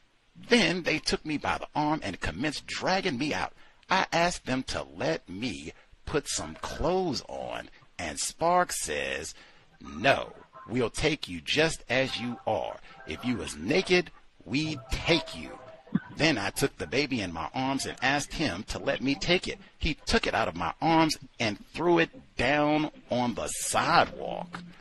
I'll stop there. They go into more of the details. They beat up these two black soldiers, Baltimore, Edwards, and things kind of unfurl from there. But this is kind of the crap game that gets interrupted. And then this with Sarah Travers, this is kind of the genesis for everything that unfurls from all of this. And right from her mouth, the uppityness, you're uppity and these soldiers are uppity, and I'm done. and even the man, she doesn't have any clothes on, and he snatches her out. It came to mind what we talked about, sneaking to the reservation.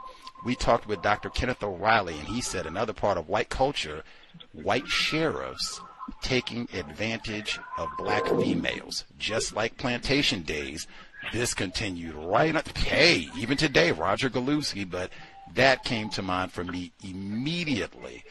This isn't your writing, but you quote from this report just the significance of this, I don't know, arrest, beating of Miss Travers?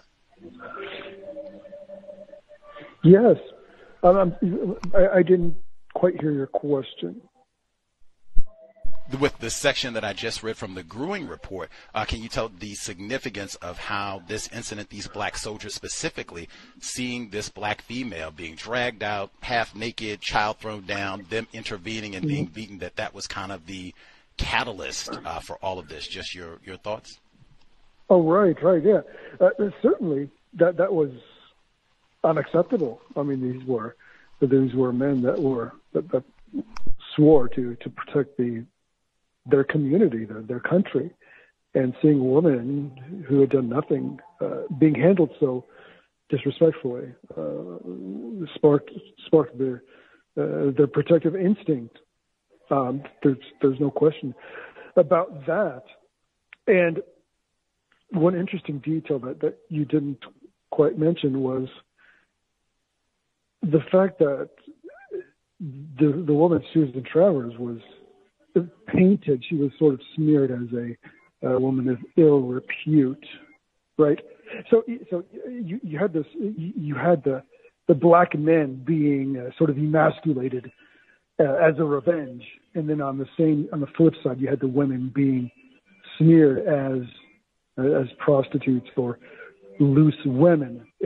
It all kind of comes back to the same sort of motivations, which is rather creepy.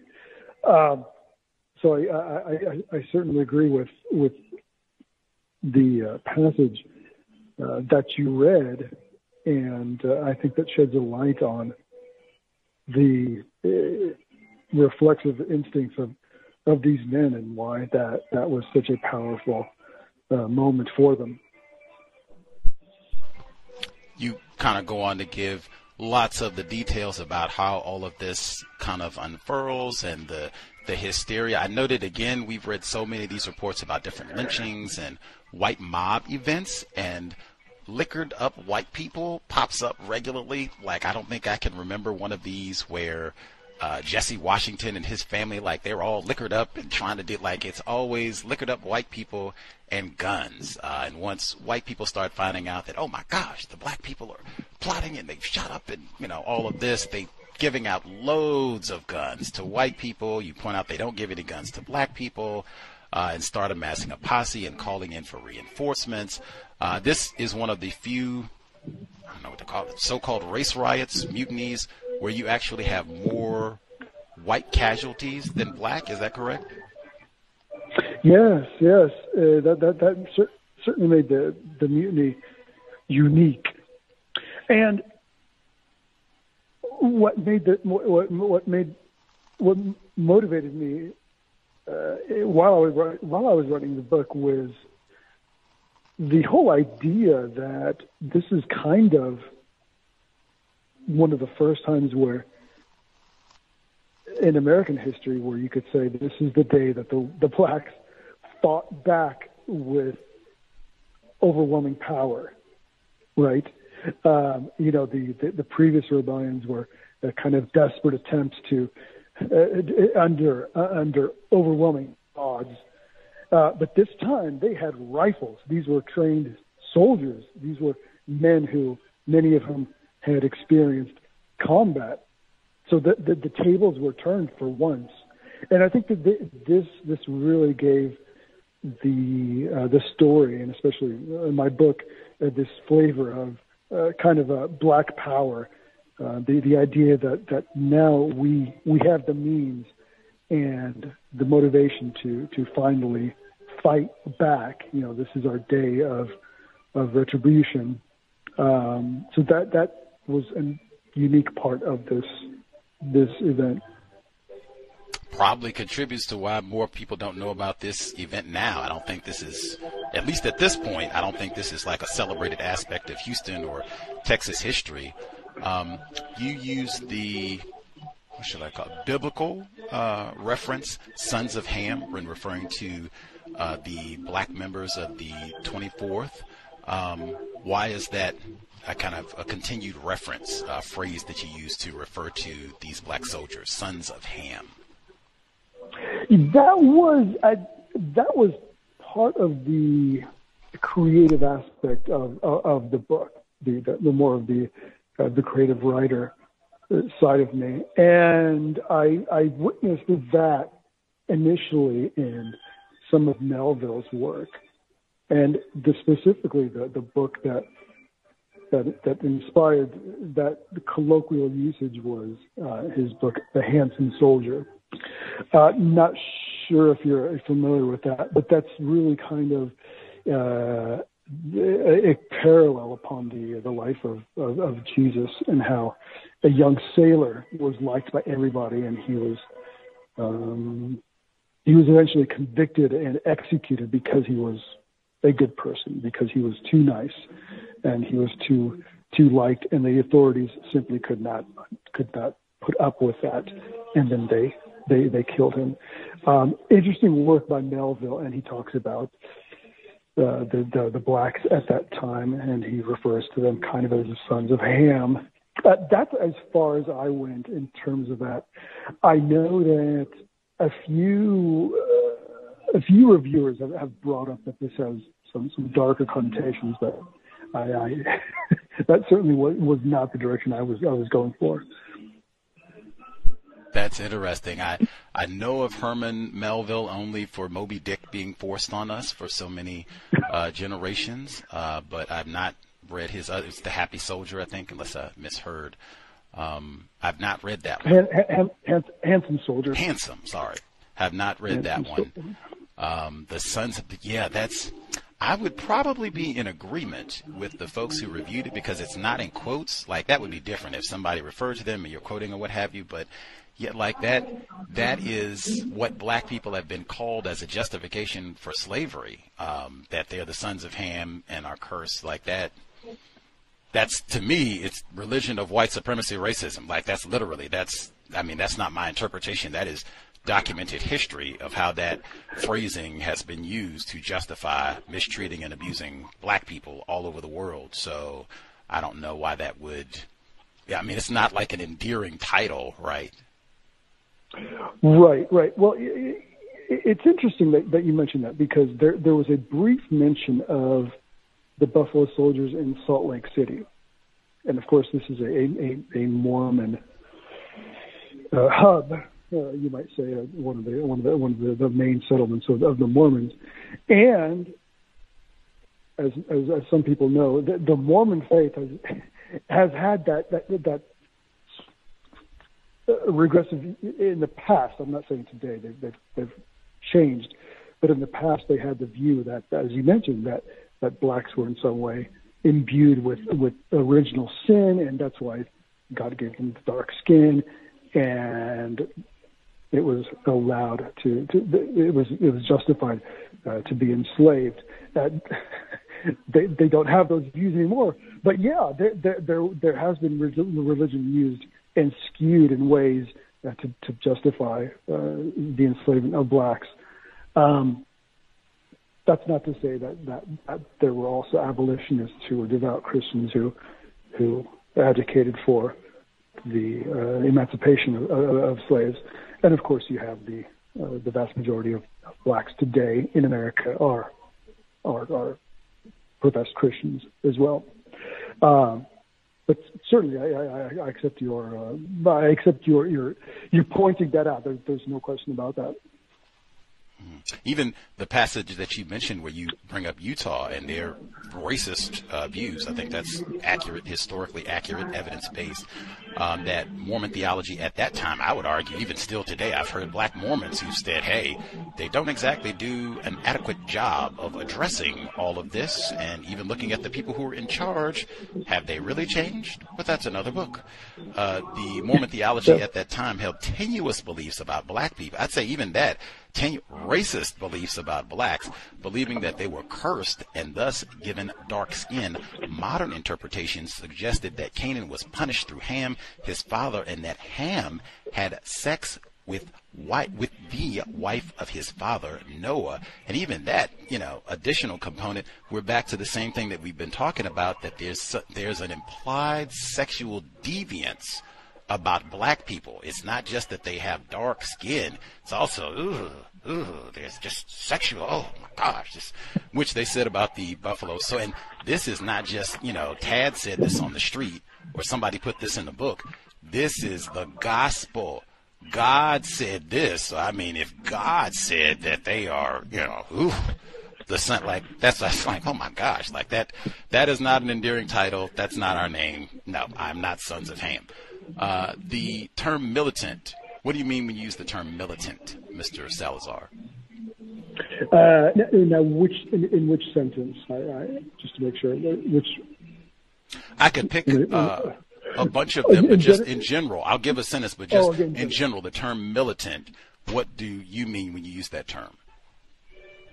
Yeah, well, that's probably a more subdued or more trying to be neutral term for you might say people with revolutionary views or violent views. There's no question that, for example, Malcolm X might be considered a militant black leader. Certainly, a lot of his views were martial in nature, and his views on how to advance the cause of blacks did include violent acts. So that's how I would use the term militant. Okay. It's a violent act. Now that's interesting. Okay, I'll give you, because you used the term twice in the book. The first time that it pops up, this is in the chapter East Texas Storm Clouds. You write, avid readers of W.E.B. Du Bois' Crisis, the publication of the National Association for the Advancement of Colored People and the Chicago Defender, a militant black anti-Southern newspaper, We used to revolutionary ideas and such. Even that term revolutionary is kind of vague. I'm not sure what that means either. My observation has been when people use, in fact, even before I say it, I'm going to give you the dictionary definition for militant. The dictionary definition, we're talking to a lawyer here too, combative and aggressive in support of a political or social cause and typically favoring extreme, violent, or confrontational methods. Now, when I read that, man, no one in the universe is more militant than racist man, racist woman, racist Jesse Washington, man. Isn't that militant? What happened to him in Waco? I think the word militant has been demonized because to me it is value neutral. It's neither good nor bad, and I think the definition you read is pretty close to what I would agree is militant. It's been demonized and it's been cast in a light. I mean, every news report of any particular disfavored group always paints them as militant. I mean, the Prophet Muhammad was militant. He was a martial leader. I don't follow that faith, but most people would agree that was a good description of a spiritual leader of their own people, and that's not a bad thing. So I think wording is a tricky thing, and it can be twisted in different ways that it was never sort of intended to be. For sure, in a lawyerly way, I didn't get my question answered. So what the white people did to Jesse Washington, was that militant? That militant would be a light description. I mean, it was way excessive of militant. I mean, it was barbaric, cruel, unjust. Militant, certainly. I mean, militant would be buried in many descriptions that are certainly not complimentary. That is even in the actually extreme, favoring extreme violent or confrontational methods. Since the extreme is in there, yes, that would be easily captured, I think, within the definition. I would use terrorism, but I'm just pointing it out for listeners because with an extreme violence included in the definition for militant, the word militant is only used in this book 2 times, and it's for black people both times. That's the pattern in the system of white supremacy. I only hear black people generally, non-white people in general, but usually it is black people exclusively who are tagged as militant. They don't have to be violent. They don't have to be extreme. Sometimes they're just talking about racism, myself included. Sometimes just asking questions about racism and individuals classified as white. In fact, we had an author on this summer who was classified as white. She wrote a book about racism, and she did the same thing, used the term militant exclusively to describe black people. And one of the people that she described as militant was a black male, privileged, and he was in between 2 armed white people. He did not have a gun. And I said, really? The black male here is militant, not the white people with the gun? And she snickered. Yeah. White people, no one is more militant. No one is more militant than white people. And I would push back every time. No black person, I wouldn't care what they're doing. No black person should ever be classified as militant. I've seen that used specifically to devalue, nullify a black person's legitimate views on white supremacy, race. And we got someone publishing a newspaper. You see the skew? Malcolm X newspaper is not even a black person with a gun. Am I making sense, Mr. Salazar? Certainly. Okay. I wanted to make sure I pointed out because Emmett Till got mentioned a few times, and this is in conjunction with what happened with the whole Camp Logan thing. You mentioned this is on, well, I can't give out the page because I have the e-copy, so it might not correspond with the physical pages of the books. But this is in the chapter After the Flood, where you write specifically, this is at the very end of the chapter, so you don't even need the page number. Go to the very end, the last paragraph before the footnotes, and it reads, I'll get my F word in too. I'll back. A grand jury refused to indict any of them because no witnesses were willing to testify. A white woman's social status was a reflection of the man she attracted. As such, a black man approaching or making eye contact with a white woman was considered an insult for which a polite no thank you would not suffice. Though the fairer sex abstained from violence, many women were proficient at committing it by proxy via a chivalrous man. On her deathbed in 2008, did Emmett Till's female accuser retract her story, which had resulted in his lynching? I'm pausing right there. Are you talking about Carolyn Bryant Donham right there? Correct. Okay. Are you aware she did not die until this year? I'm not now, okay, let me back up just a the Emmett Till accuser, that's who I was referring to. And I'm not sure if I got the dates wrong, but I believe that at the time that I wrote that, she was passed away. Emmett Till, unless I have been misinformed, Emmett Till's accuser is Carolyn Bryant Donham. She did not pass away until 2023. And even in the text, it says only on her deathbed in 2008. She was definitely not on her deathbed in 2008. And even the retract part, because there's no footnote for this, what evidence have you seen that she retracted a portion of her testimony or what she reported to authorities? Different sources that I read did talk about that. Now, you do have a point, because there are contradicting sources that say that she, in fact, did not retract her testimony. It's a little bit unclear whether whose side she was on, especially in the latter years of her life. Different accounts paint her in a favorable light, that in fact, she wasn't in favor of what happened to Emmett Till, that she tried to prevent it from happening, that this was all the machinations of the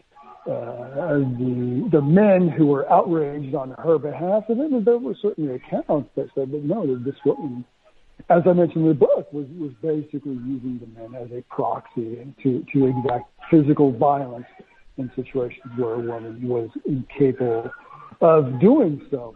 So in the very least, I would say that there's a bit of not everyone agrees on the exact conclusions of her experience in that situation. I know Timothy Tyson published a book within the last 10 years or so. He's a white scholar in North Carolina, and he published basically concluding that she lied, but I've not seen any evidence, report, and like I said, this is not footnoted here, but the bigger point, Carolyn Bryant Donham died this year. I'm just looking at CNN, but I mean, you can pick a number of reports that you think are reputable. A woman whose accusations led to the lynching of Emmett Till has died at 88. This is from April 28 of this year, so that one is a major error, and it's not footnoted either, so that would be one I would, correct when you do the edited version, particularly because that's such an important aspect of U.S. history. The March on Washington specifically is on August 28th because Emmett Till was killed on August 28, 1955. And the retraction, I don't think Carolyn Bryant Donham retracted anything. And since it's not footnoted, I would, strongly encourage, go back and see if that's true, because I don't think it is. The other one, you wrote, this is 2 pages before that same chapter, After the Flood. After weeks passed, Houston went through stages of grief from denial that were pre-existing problems that prompted the troubles, anger toward the Buffalo Soldiers, bargaining, depression, and finally acceptance, but only to a point. The black group in the crosshairs was the local citizens. Although both they and the whites had seen and experienced the same riots, their reactions differed significantly. It was only until the death of George Floyd at the hands of the police that all races finally agreed that the government had committed a grievous wrong and that restorative justice should be sought. That one doesn't have a footnote either. What evidence did you see that all races agreed that the government had committed a grievous wrong in the George Floyd case? Right. That's a good question. I'll back up just a slight bit when you're talking about the Emmett Till situation. The motivation for adding that part about the accuser was the juxtaposition of white feminism and the black man. Now, if you are online with the seeming bonhomie between all the different voices on the left, you would think that feminism and black advocacy are completely seamless. That's just not the case. And the sad thing is, as we saw with the O.J. Simpson trial, for example, is that if it is privileged white feminism against the black man, I think we know which side usually gets the favorable treatment. So that was just a little nugget that I wanted to throw in there because, again, this isn't always discussed, but it exists. In terms of the George Floyd material that you mentioned, my motivation for including that was the sense that in the Houston riots, for example, after the smoke had cleared, the white folks were largely sentimental with the government forces, with the police. They sided largely with them for doing the right thing in their view, and that had largely been the sentiment of white America. It was really, and I won't say that this existed in every situation, but the qualitative difference between how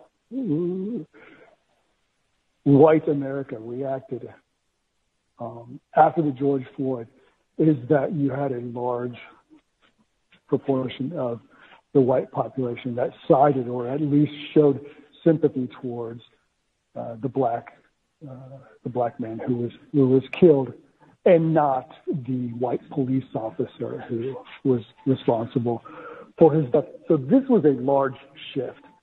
An even larger shift that you saw was the fact that you had, for example, in Houston, you had the police chief of Houston marching with the BLM protesters. And I mean, to think that this would have happened 100 years ago would be laughable. But that's how much the tide had turned. So the sentiment was certainly different, and I think that was one of the major differences between these incidents today and that during the Houston riots. I want to make sure we get our caller who dialed in with a question before they depart. My response would be, I'm just skipping, it's on the same page, I'm just skipping down 2 paragraphs. You write, during the American racial unrest of 2020, police forces of several major cities were defunded or wholly disbanded. Which police department do you know of that was disbanded or defunded as a result of George Floyd? That's a fair criticism, and I would agree with you that literally that's not what happened. I think as far as they went, is they talked about disbanding police departments. So in a factual sense, yeah, that should have been worded differently. This is a history book. I mean, everything is in a factual sense. I would hope this is not historical fiction. And that, I was really aggrieved by that because, man, they have New York Times. Like, you didn't have to do any hard sleuthing and going through the catacombs. New York Times, enormous report from 2020. Your book wasn't published till 2021. How a pledge to dismantle the Minneapolis police collapsed. And many of the members even said they had no intention of defunding the police. Man, I live in Seattle, Washington. we had all of those lame white hooligans running around in the Chaz. I know folks remember that, the Capitol Hill Autonomous Zone, and they hung out up here, those lame white people, for weeks. And then everything ended. They did not defund the Seattle Police Department. They are still rolling. They have a morale problem, but they did not disband the police department. They didn't do that in Minneapolis. They have disbanded because towns are shrinking and they don't have enough people to hire police. But that's not the same thing as, oh man, we did George Floyd wrong. We should, no, that did not happen at all, because there was no large shift in how white people think about racism, white supremacy. You had many white people, they came out making reports that George Floyd was on drugs and this was not police brutality. Derek Chauvin did not kill him. He was on drugs just like the rest of his no-count Negro cousins. Liquor, that's what they said about the folks in Logan. They were on narcotics and they had all those loose women sneaking in drugs and narcotics and whatever else. See, we got these old no-count coked up, see? Same thing. Same. It'd be funny, but I'm almost being verbatim to what they said.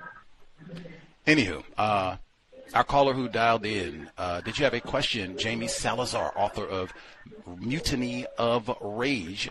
Caller in Florida, we were talking about Tampa before. Caller in, retired firefighter, did you have a question? Yes, sir. Yes, sir. Greetings, everyone. With all of the terror that has been discussed today, and the terror that black males went through shared with black females, why do you think, I'm talking to the guests, why do you think black males would even join such branches, such units as the quote-unquote United States military? Right. So now, are you talking about today or at the time of the riots, or both? Both. Sure. Because I hear problems today.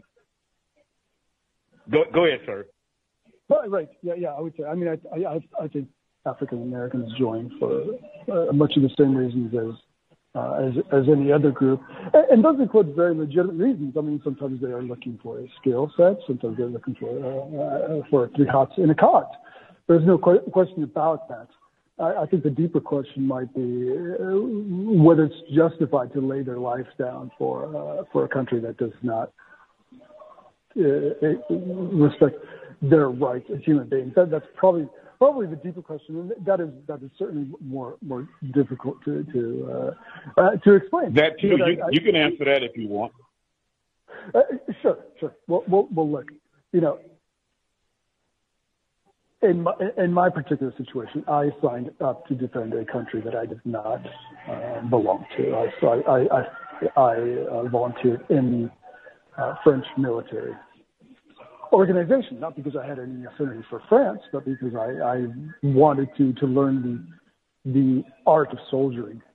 And I think that's probably true for a lot of the soldiers, the African American servicemen at that time and today. In my book, I talked about some of the one of the more interesting and courageous men who served in the Buffalo Soldiers and their exemplary service in overseas positions. So I think, to their credit, some people might say to their folly, I think the Black Americans who did serve and who served with the distinction would probably differ with the politics of that time. Nevertheless, they sought to live a life of honor and of service, and the dissenters be damned.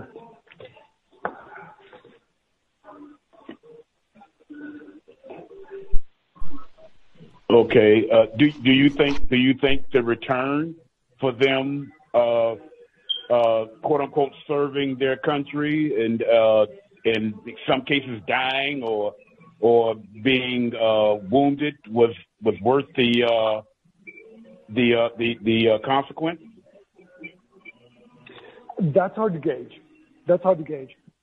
I will say that if you ask most people who served in in the military, and especially those who served in combat. And the ones who made it back alive, they would say that they weren't fighting for any particular political cause or fighting for a particular nation state. They were fighting for the guy right next to him, and I think that's the sentiment that you would find with the black servicemen, and especially those who gave the ultimate sacrifice. Obviously, if there was a way to gauge their ideas from heaven, that might be the response that you would probably get. Last question, and the battles that are called wars, that was from, let's say, 1860 to the late 18th century. Why didn't black males, once they got their weapons, form their own military force? Yeah, that's a good question, and I don't quite know why that is the case, but I would certainly venture to say that the discipline within the Army, Navy, or Air Force was such that they were motivated to follow orders, and that's pretty much par for the course. And I would also argue that whether it was good or bad, not all black servicemen at that time were politically motivated. Some of them were simply men who wanted to do something heroic, something honorable for themselves and or their country, and politics was not a component in that equation. I think on the flip side of that, you could look at the blacks who served for the Confederacy, and of course that is an even more egregious example of something that people today would find difficult to understand. But if you look at it in the historical context, you could say, well, these were people that were defending their farm, they were defending their county, they were defending the people around them, their small town, they were defending themselves against the northern troops who were burning Atlanta. That's certainly a fair thing to consider, and why the blacks served in the way they did.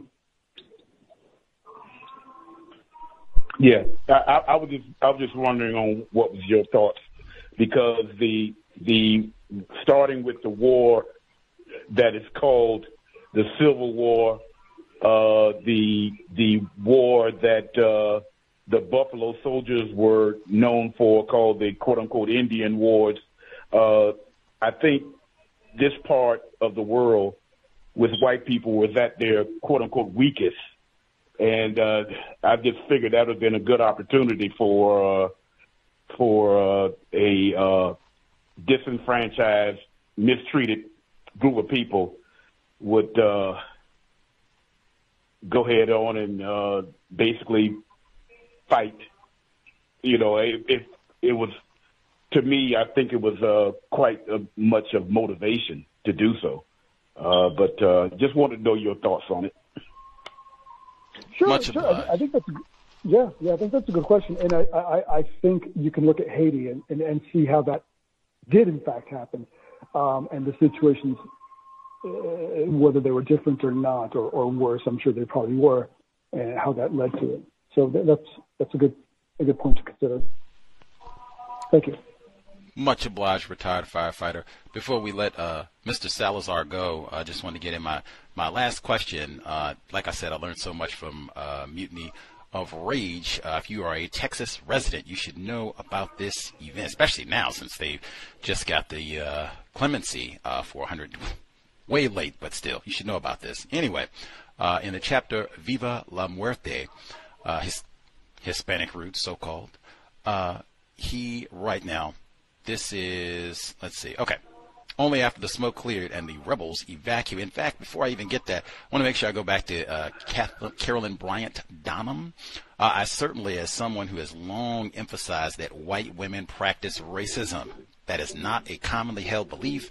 So many folks submit that it is the man, white male patriarchy, and the like. And I've said that that is hogwash. You cannot have a system of white supremacy racism without Carolyn Bryant Donham and lots of white women in tow. I always mention white women supported Trump. The majority of white women voters went for Trump both times.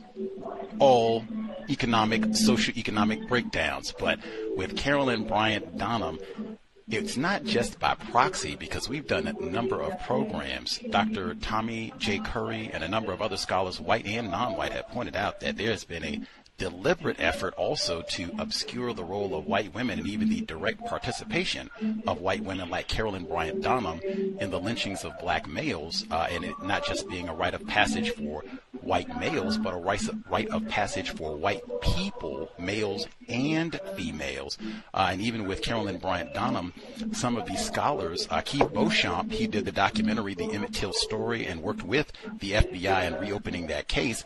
He told us Carolyn Bryant Donham was present to identify Emmett Till the night that he was lynched. She was right there in the car, and that this gets obscured, not just with her, but with white women in general, that it is not a proxy thing through white women. They are willing participants, and even in the pictures frequently, they're right there. Amy Louise Wood talked about this as well, that there has been this, a part of that white innocence is that, oh no, white women weren't at the picnic. Oh no, white women weren't the ones digging in. Let me get a souvenir from Jesse Washington. Oh yes, white women were. And Carolyn Bryant Donham did not die in 2008.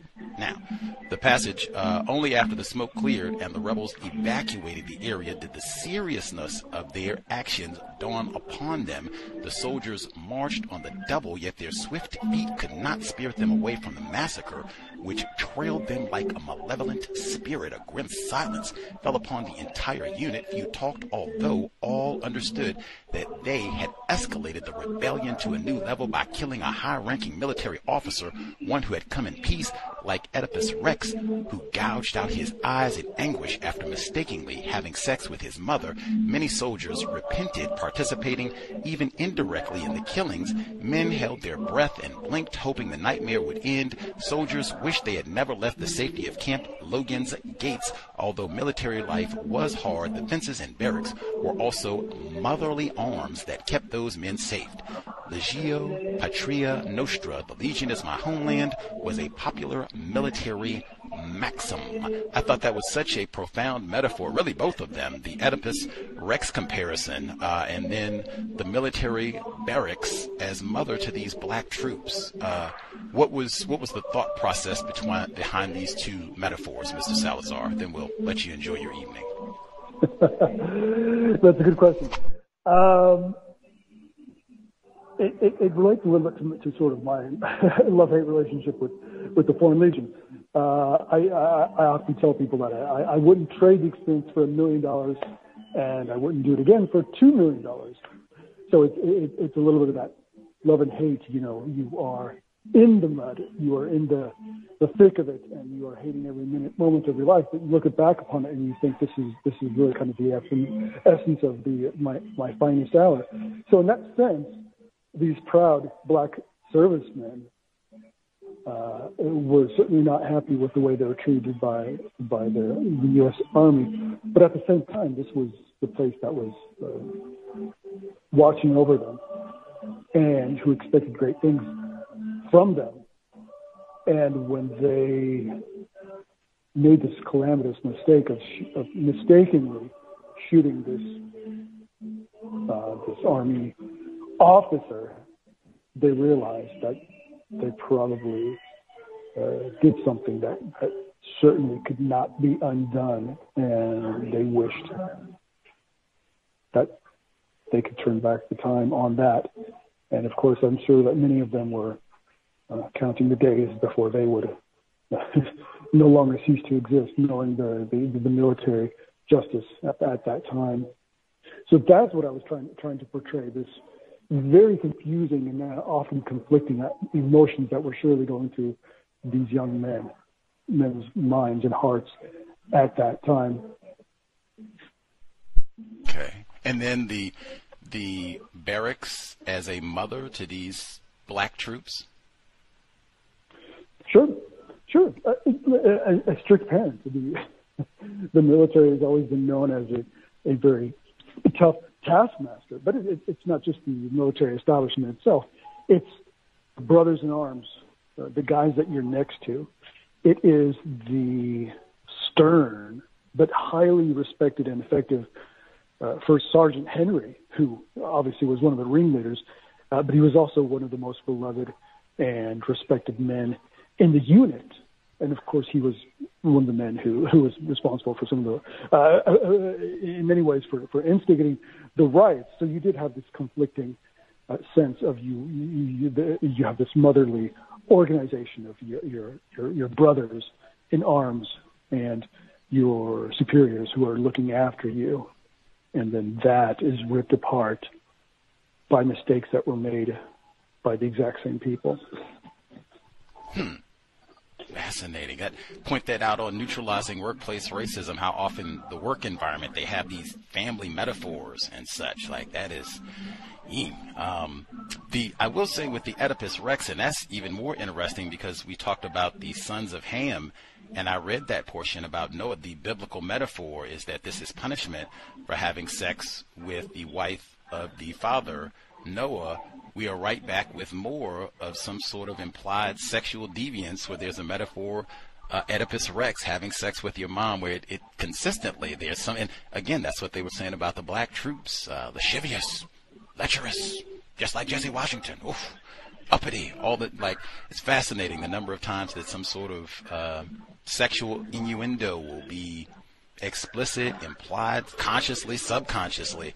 It is fascinating. Yeah, fascinating. Am I making sense? Do you see that? The sexualism in these different metaphors, sons of Ham, and then again with Oedipus Rex, the sexual, some sort of sexual deviance really is right there in the metaphor in the comparison to these black troops. Do you see what I'm saying? Yeah, yes, certainly. And that's certainly a motif in the book. And I mentioned this briefly. I forgot to flesh it out.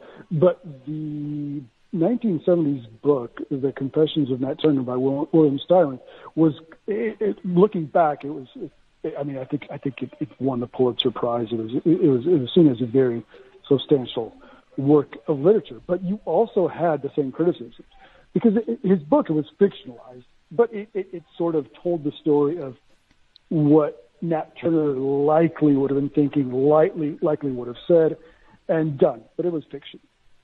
And it did introduce a lot of sexual elements into it. And there was a lot of criticism towards the author. And the very same sort of criticisms that you bring up were made back in that day on the same book. So in a sense, there's a lot of similarities between his approach, Mr. Styron's approach, and my approach to this, using these motifs that existed at the time as a way of exposing the undercurrent of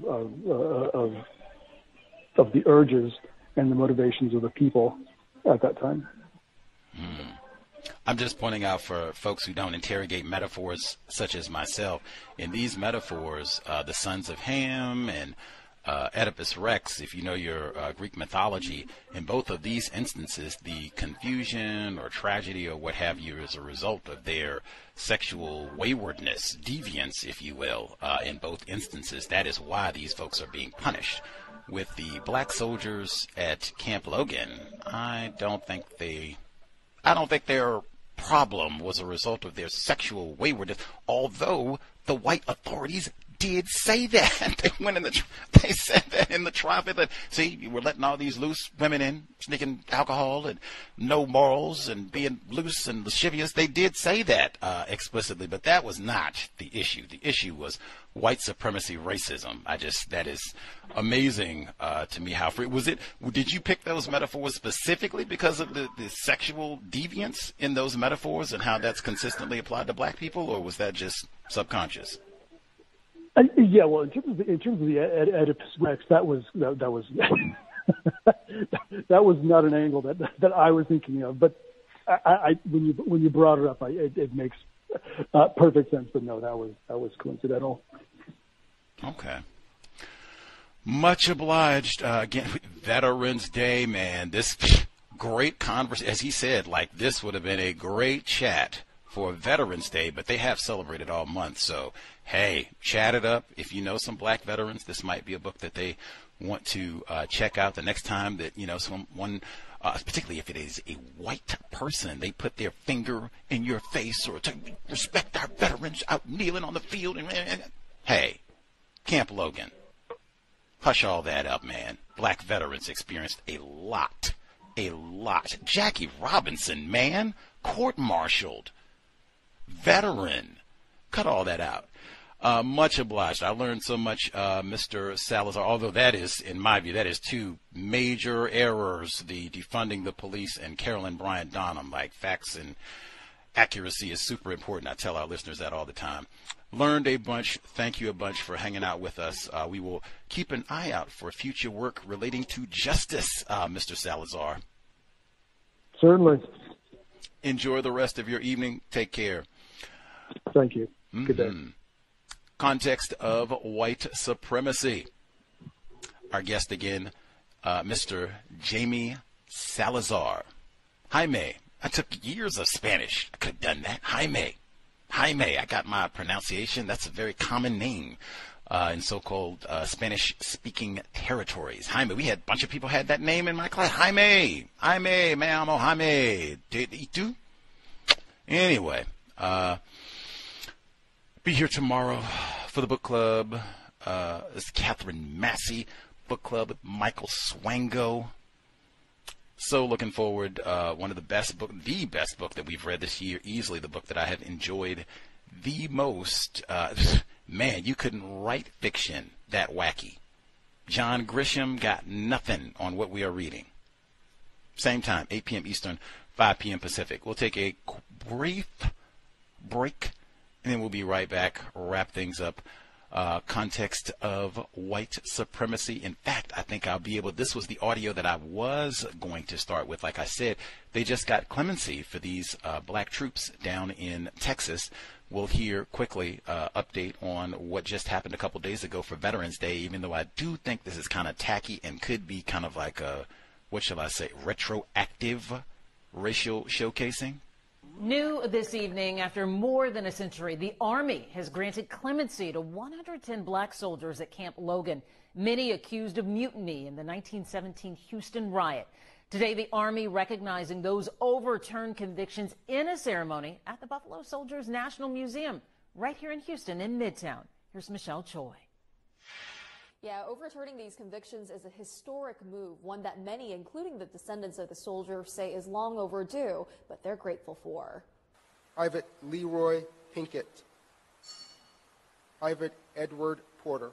It's a painful past that's lasted more than a century. In what's known as the Houston Riot of 1917, 110 black soldiers of the 3rd Battalion, 24th Infantry Regiment were stationed at Camp Logan in what is now Memorial Park during World War I, a time of extreme racial tension and segregation. After rebelling against discrimination, the soldiers were wrongly convicted of mutiny, murder, and assault, all of them represented by a single officer who wasn't even a lawyer. 19 of the soldiers were executed by hanging. It was the largest mass execution of American soldiers ever carried out by the U.S. Army. And so the Army has undertaken a process to restore their honor.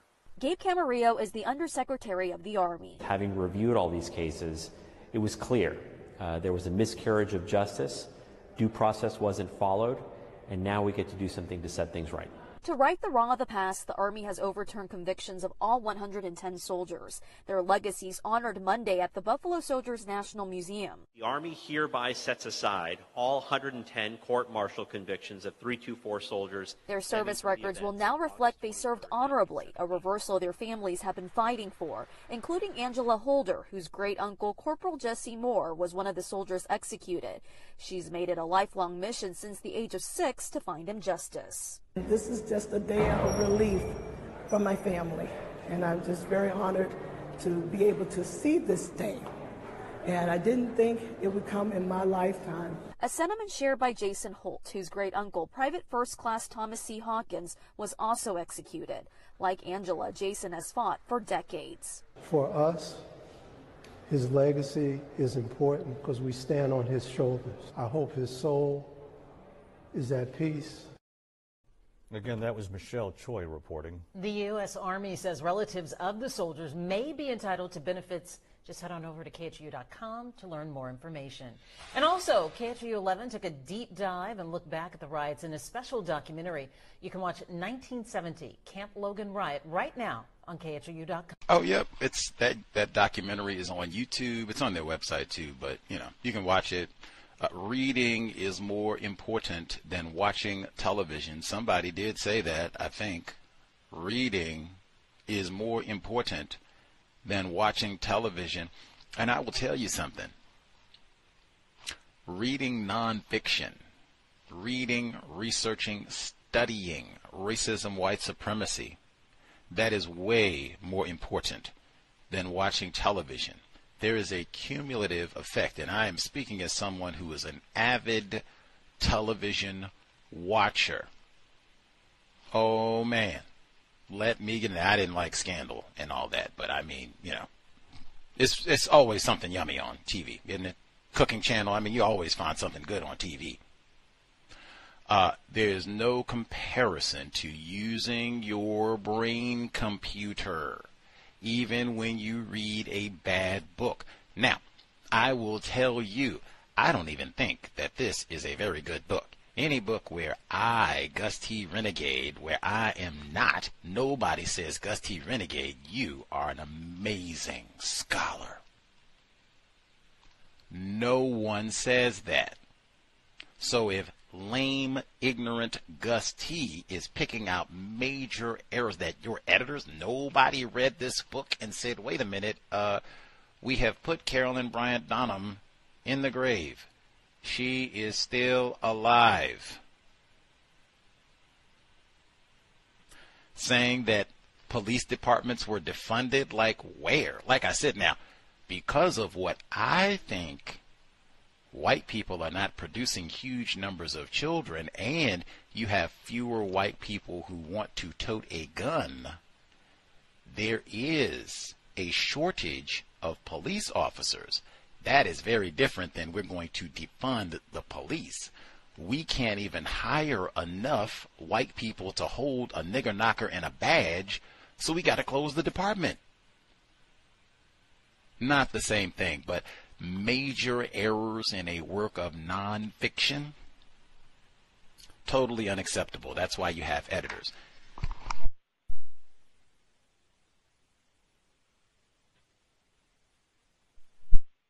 The other component of that, I never get excited. I never get excited to chastise a non-white person if they've made an error or something is incorrect, or even if it's just that I don't agree with their perspective. I am much more interested in calling out a racist suspect. Now, that alone, folks can look. Do you think Mr. Salazar, do you think he would be accepted as a white person? You heard him, his voice, right? Talked to us 2 hours, basically. Heard some of the book, how he writes, how he uses language. He did say that at times he is accepted as a white person. And I said, how do you know? Classic, he said, they will go into racist jokes, practice racism. They assume, we've asked so many white people, I just stopped because they all say the same thing. Do other racists, do they assume that if you are also classified as white, that you are racist? Unanimous. Yep. Now you can evaluate for yourself. If you believe a racist says something racist in front of him, do you believe that he tells them, wait a minute, Bob, I am non-white and racism is not cool. Cut that out, man. Susan, hey, I don't know what you think here. I am a non-white person, and I do not support white supremacy racism. No jokes about non-white people. Got it, Susan? You can evaluate for yourself if you think that is true, because we talked to a number of non-white people, but that is something, since there has never been a time when I am accepted as a white person. There's never been a time when it's assumed I am a part of the racist team. Someone says that to me, and if I think hey, this person could be accepted as white, racist suspect, and that's that. Now, you can hear that beginning of the program. You all can check out Jamie Salazar, Salazar, and see if you think, based on his photograph, how he presents what you heard, if you think he would be accepted as a white person. And again, white people don't always agree. They have disputes among themselves about who is accepted as a white person. So do you think a substantial number of individuals classified as white would accept him as a white man? Yes, brother, white brother, come practice racism with us. I'm so glad we had that report about racism in Argentina over this past weekend, Spanish-speaking country. He includes some important tidbits but the errors are massive, and I can't emphasize enough, that is a reason why you want to research and use your brain computer. A lot of times they have these sort of errors in documentaries and television programs, but as you read, even when you read bad books, and I would say, this qualifies as a bad book, even when you read bad books, you will learn. You will use your brain computer. The word militant popping up like, oh yeah, I see that pattern. Who are the militants in a system where one group of people, they have Gatling guns and cannons, and they can get unlimited supplies of firearms and bullets and bombs? Which group is the militants again? That sort of thing. Sons of Ham, you can pay attention to that sort of thing. Metaphors, there's so much you can learn using your brain computer that is not the same as watching television. You can watch the documentaries, but that's supplementary material. That's really kind of popcorn, unless you got your notepad out and are doing it. Most victims of racism, I've observed this, they do not have a notepad out and scrutinizing, every documentary. Like, come on, please. Let's see. But in this one, they also give some detail about how minimum wage in the U.S. Is also directly connected to white supremacy, racism, and making sure that white laborers can earn a fair, F-A-I-R, wage, so they don't have to compete with no-count niggers who will work for slave wages. The word F-A-I-R, fair, was used a number of times in the program, even fair skin. Mr. Fuller does recommend not using that term, supports white supremacy racism. Even the notion of fair skin, especially if we're going to say fair is justice, and then you got fair skin. So the people who are not white, not fair, they're not deserving of justice. Camp Logan, I guess so. Incidentally, in the segment that we heard, which was just from a couple days ago, they mentioned the term segregation. Totally not accurate. I don't even know what that means, and that's why I included that segment about the so-called reservation. That's not segregation. If white people are sneaking over here to the Negro brothel, which we have heard over and over and over and over. In fact, give it to me, St. Louis. You know who's a St. Louis icon? Negro with the bananas, Josephine Baker. Drove the French wild. Foreign legionnaire. Josephine. Negro with the bananas, apes. See? But that's not segregation. We want to practice white supremacy racism, and what I said, we want to come hang out in the reservation. Want to come do some sexual sewering. Rethinking Rufus, males and females. Males and females. That's not segregation. They didn't even give these black soldiers an attorney. That's the same thing that they do now with Khalif Browder and the rest, Sandra Bland. Get somebody who's never practiced law before or who has 5,000 cases. Said they're going to restore their honor. That's what they said in the segment, man. That's what I say. I'm Gus T. Renegade, a.k.a. the undignified Negro. Unhonorable.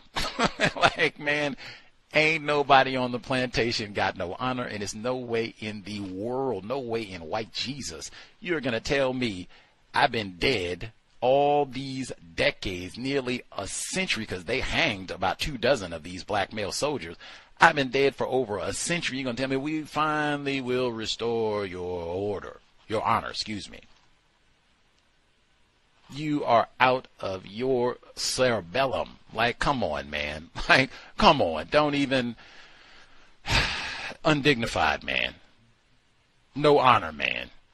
Can't be a victim of white supremacy and have some honor. They didn't even go back and... What about the pension?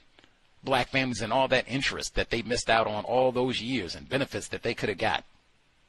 Nah. We'll go put some flowers on it. We'll put an honorable wreath on their gravesite if we can. If we can find that was even in the book. They couldn't even find the gravesite for these. We lost it, Negroes and, what can you do? It took decades. Like, they were trying to go to do that. We're going to put an honorable set of flowers on the gravesite if we ever find it. That took decades. We put that over in the Negro file somewhere under the dust and such. Anyway, he also included an important tidbit about how the white mail carriers, I guess at that time it would have been male men, would deliberately not deliver the draft card for black males so that they would get arrested as draft dodgers. I had never heard that before. It was even footnoted. And in the course of the trial, court-martials for all of these black soldiers, about 110 of them, they used a substantial number of black snitches to go in and get confessions and all of that. White people have been doing this for such a long time. It is so easy. Fuller and so many others have talked about that. That's almost cliche, but I mean, this is, over a century ago. they send in the snitch. I guess they didn't have a wire, but whatever the equivalent to a wire, they send them in and go talk to Leroy and all the rest, and then come back and tell us what they said, and then, okay, write that down and go. That was a big part of how they broke. Anyway, they've been using Negro snitching, and then they come back and tell us we got a no-snitch culture. Please, you have literally, scientifically bred generations of Negro snitches. In fact, double up, Dr. Kenneth O'Reilly 2 times, he talked about the exact same thing, and on an institutional level, how they developed snitches where black people lived, barbershop, churches, social functions, so they could spy and keep tabs on what Leroy and Lakeisha are up to. That, again, is why reading more important than watching television. Anywho, let's see. Retired firefighter in Florida. Do you have a commentary that I can't emphasize the errors enough. That's why we have to do research and such, because these white people get to lie. Like I said, now I don't know what it sounds like when other black people talk to him, but man, are you out of your mind? I don't know enough about Emmett Till to know Carolyn Bryant Dunham was still alive. That's another reason to pay attention to the news. Like, you'd have seen that. That was in the news this year that she just passed away. And that they had been trying to prosecute her, criminally charge her for years. We talked about that with Keith Beauchamp a decade ago. That is egregious. As well as the defunding the police. That's why you want to pay attention to what is happening, and that is the danger of allowing white people, suspected racists, to control information, and they become the guardians, people that are in charge. At minimum, research, study enough so that you can critically review what these people offer, and then really having more of us study and research, because it's not any better to have a black person write a book and have it be full of error. We've seen that. I've talked about that repeatedly, just talked about that on this weekend's broadcast, but I say that all the time. Strive for accuracy. Individuals classified as white model this, and especially when they come to talk to black people, everybody comes to talk to us like we are buffoons and idiots and stupid and don't know anything about anything, man. Study, research, everything because the lies are so numerous. It's an all-the-time thing. You really have to do so much in terms of just processing, being informed, being aware about things, and even following logic, asking questions to reveal truth, accuracy, and even pointing out errors.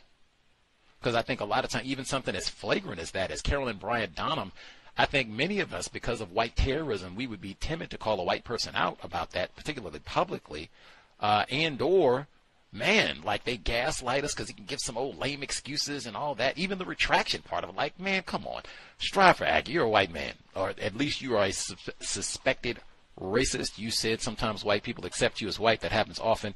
If that's the case, man, you have access to all kinds of resources, networks. At the minimum, you have other intelligent white people who can put you in touch with a quality editor to get your information correct.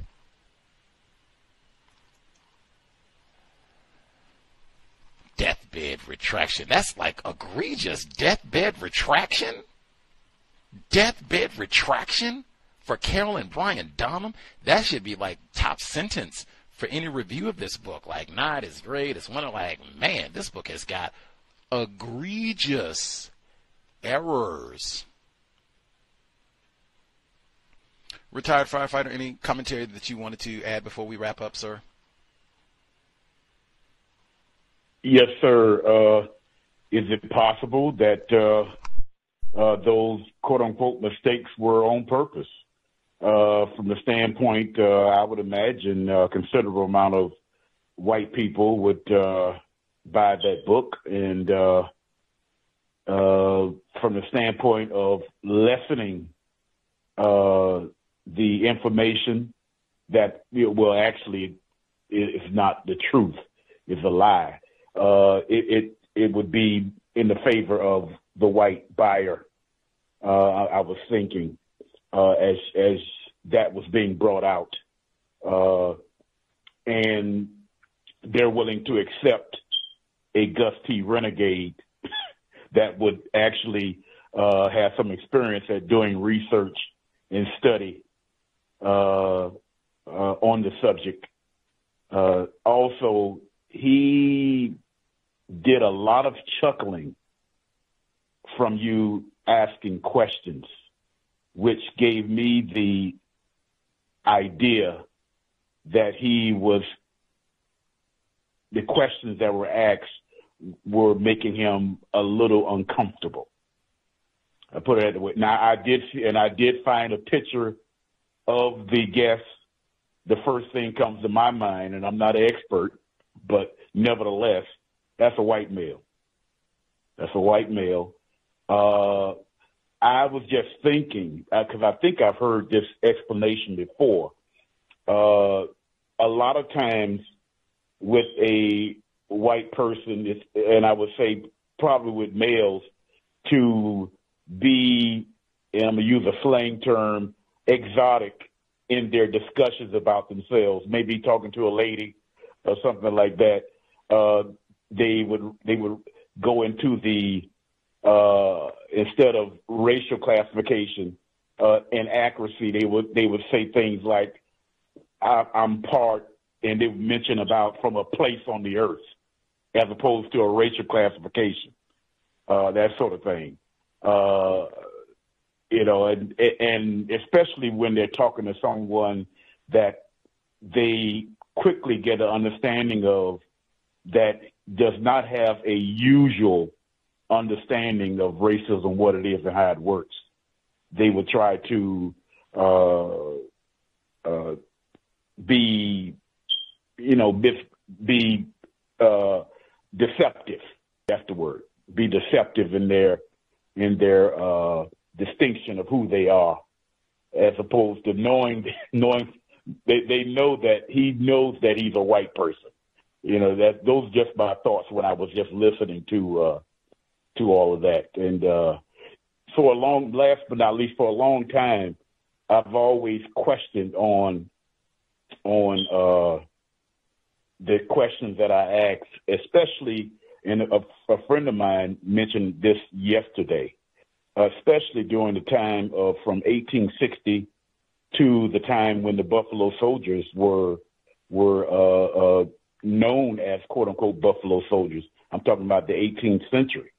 That I would say this part of the world was at its weakest as far as military was concerned, and they were given these black males guns. There were insurrection attempts in the past, so I don't see why not they would have tried it during that time. And they had the training. And they had the training at the time. Maybe negotiate with the indigenous people in the process. But anyway, those are my thoughts. Much obliged, retired firefighter in Florida. I do know at that time period, you still would have had, the white training and enforcements in place because of things like Nat Turner and such. You had the Citadel and West Point and other white military institutions and academies to train cadres of armed whites. And even just regular white militias and civilians that we hear about today, that was certainly in effect at that time. You had you would have still had some Confederate war veterans, Civil War veterans who would have been alive at this time period, like 1917, early 20th century, as well as World War I veterans. So the military apparatus certainly was not as developed as it is now, but you still would have had, you had lots of hunting at that point, hunting people and just hunting period. So you would have had lots of armed white, exactly what happened here, just everyday citizens, the white militia. The entire white populace becomes the army at that time, in addition to the National Guard and all the rest of it. So, yeah, certainly not as developed, but I don't think black people, at that time, you had lots of areas where they didn't. It was difficult for black people to even get firearms. And he talks about that in the book, them going around and confiscating firearms from black people. And the Klan, that was a major rallying or talking point, as I shall say, for them at that time, to castrate, metaphorically, black people, black males in particular, to make sure they didn't have access to firearms. So, yeah, it would have been challenging. But that is also an important point about all the snickering, because there was quite a bit at various points. And I think he even said that at least one of the questions I asked, he had not been asked that question before. And it did seem like he might have been, a little bit more uncomfortable. I think you and retired firefighter and many others have pointed out that many of these suspected racist guests, that might be that they are accustomed to just accolades and kudos from black people, maybe even non-white people, victims of racism in total. And when they don't get that, when there's serious scrutiny of what they're saying, and just looking at the evidence, is this true? Is this accurate? What did you say? What do you mean when you say that? Then, wait a minute, militant, what do you mean when I say militant? You use the word repeatedly in the book, and you're a lawyer. You skillfully use words all the time, so you should be able to tell us, what do you mean when you say militant? Even the Sons of Ham, that bothered me, greatly, because it was never in quotes, to just take this tacky phrase that has been for centuries. They have whole books about this. Religion of white supremacy. This is the justification for why you all are Negras. Why is that our nickname now? We didn't call ourselves that. Why did you put this label on us? I don't care what, even that, Herman Melville, Moby Dick, I'm not surprised he would refer to black people as the Sons of Ham. That is not a term of endearment, neither is Negra. Every lame label they put on us, Negras and hoes and all that. No. Victim of, if you want to call me any victims of racism, how about that? They were called the 24th Infantry. How about that? Put any old label on us, man. Come on, man. Names, words, or militant, same thing. I'm not militant. I'm a victim of white supremacy. The only militants on the planet are classified as white. Taking off somebody's genitals and putting them in a jar. That is militant. Me writing a newspaper on it. You got these militant Negroes out here publishing newspapers. Oh, my God. Come on. All of that is all that sort of thing, too. When I read, and it sounds like that, then certainly you have dark complexion people with a lot of melanin. We think like racists do, too. That's a part of how we've been brain trashed. But man, when I read something that sounds like, they're like, man, this is what I would expect someone classified as white to say. And you say you're classified as, or you're accepted as white. Often, suspected racist. There we go. Anywho, we did our 3 hours, basically. Be here tomorrow for the book club, same time. Hope it was constructive. For people connected to Texas, this is not an accurate book. That said, you will learn a lot. It does reference newspaper articles, even about Florida and the state of Texas. You can learn a lot. Just, hey, be critical and make this not the only text resource that you use to inform yourself about what happened 1917, Camp Logan, Houston, Texas. Based on what we heard today, man, sobriety would be best under conditions of white supremacy. Creator, we ask that you help us remain patient with other black people, victims of white supremacy. We ask that you help us remain patient with ourselves. Remind us to demonstrate the highest levels of black self-respect at all times, in all places, each and every time we are in contact with another black person. It has been time. Replace white supremacy with justice immediately. No name like Sons of Ham. I've never met anyone who said, yes, I am a son of Ham. Do not put names, titles on people that they do not apply to themselves. No throwaway offspring. Strive for accuracy. Cow signing out. Thanks all for tuning in. Nigga, you so brainwashed. I'm a victim, brother. Problem. You're a victim. I'm a victim of 400 years of conditioning. Shut up. The man has programmed my condition. Even my conditioning has been conditioned.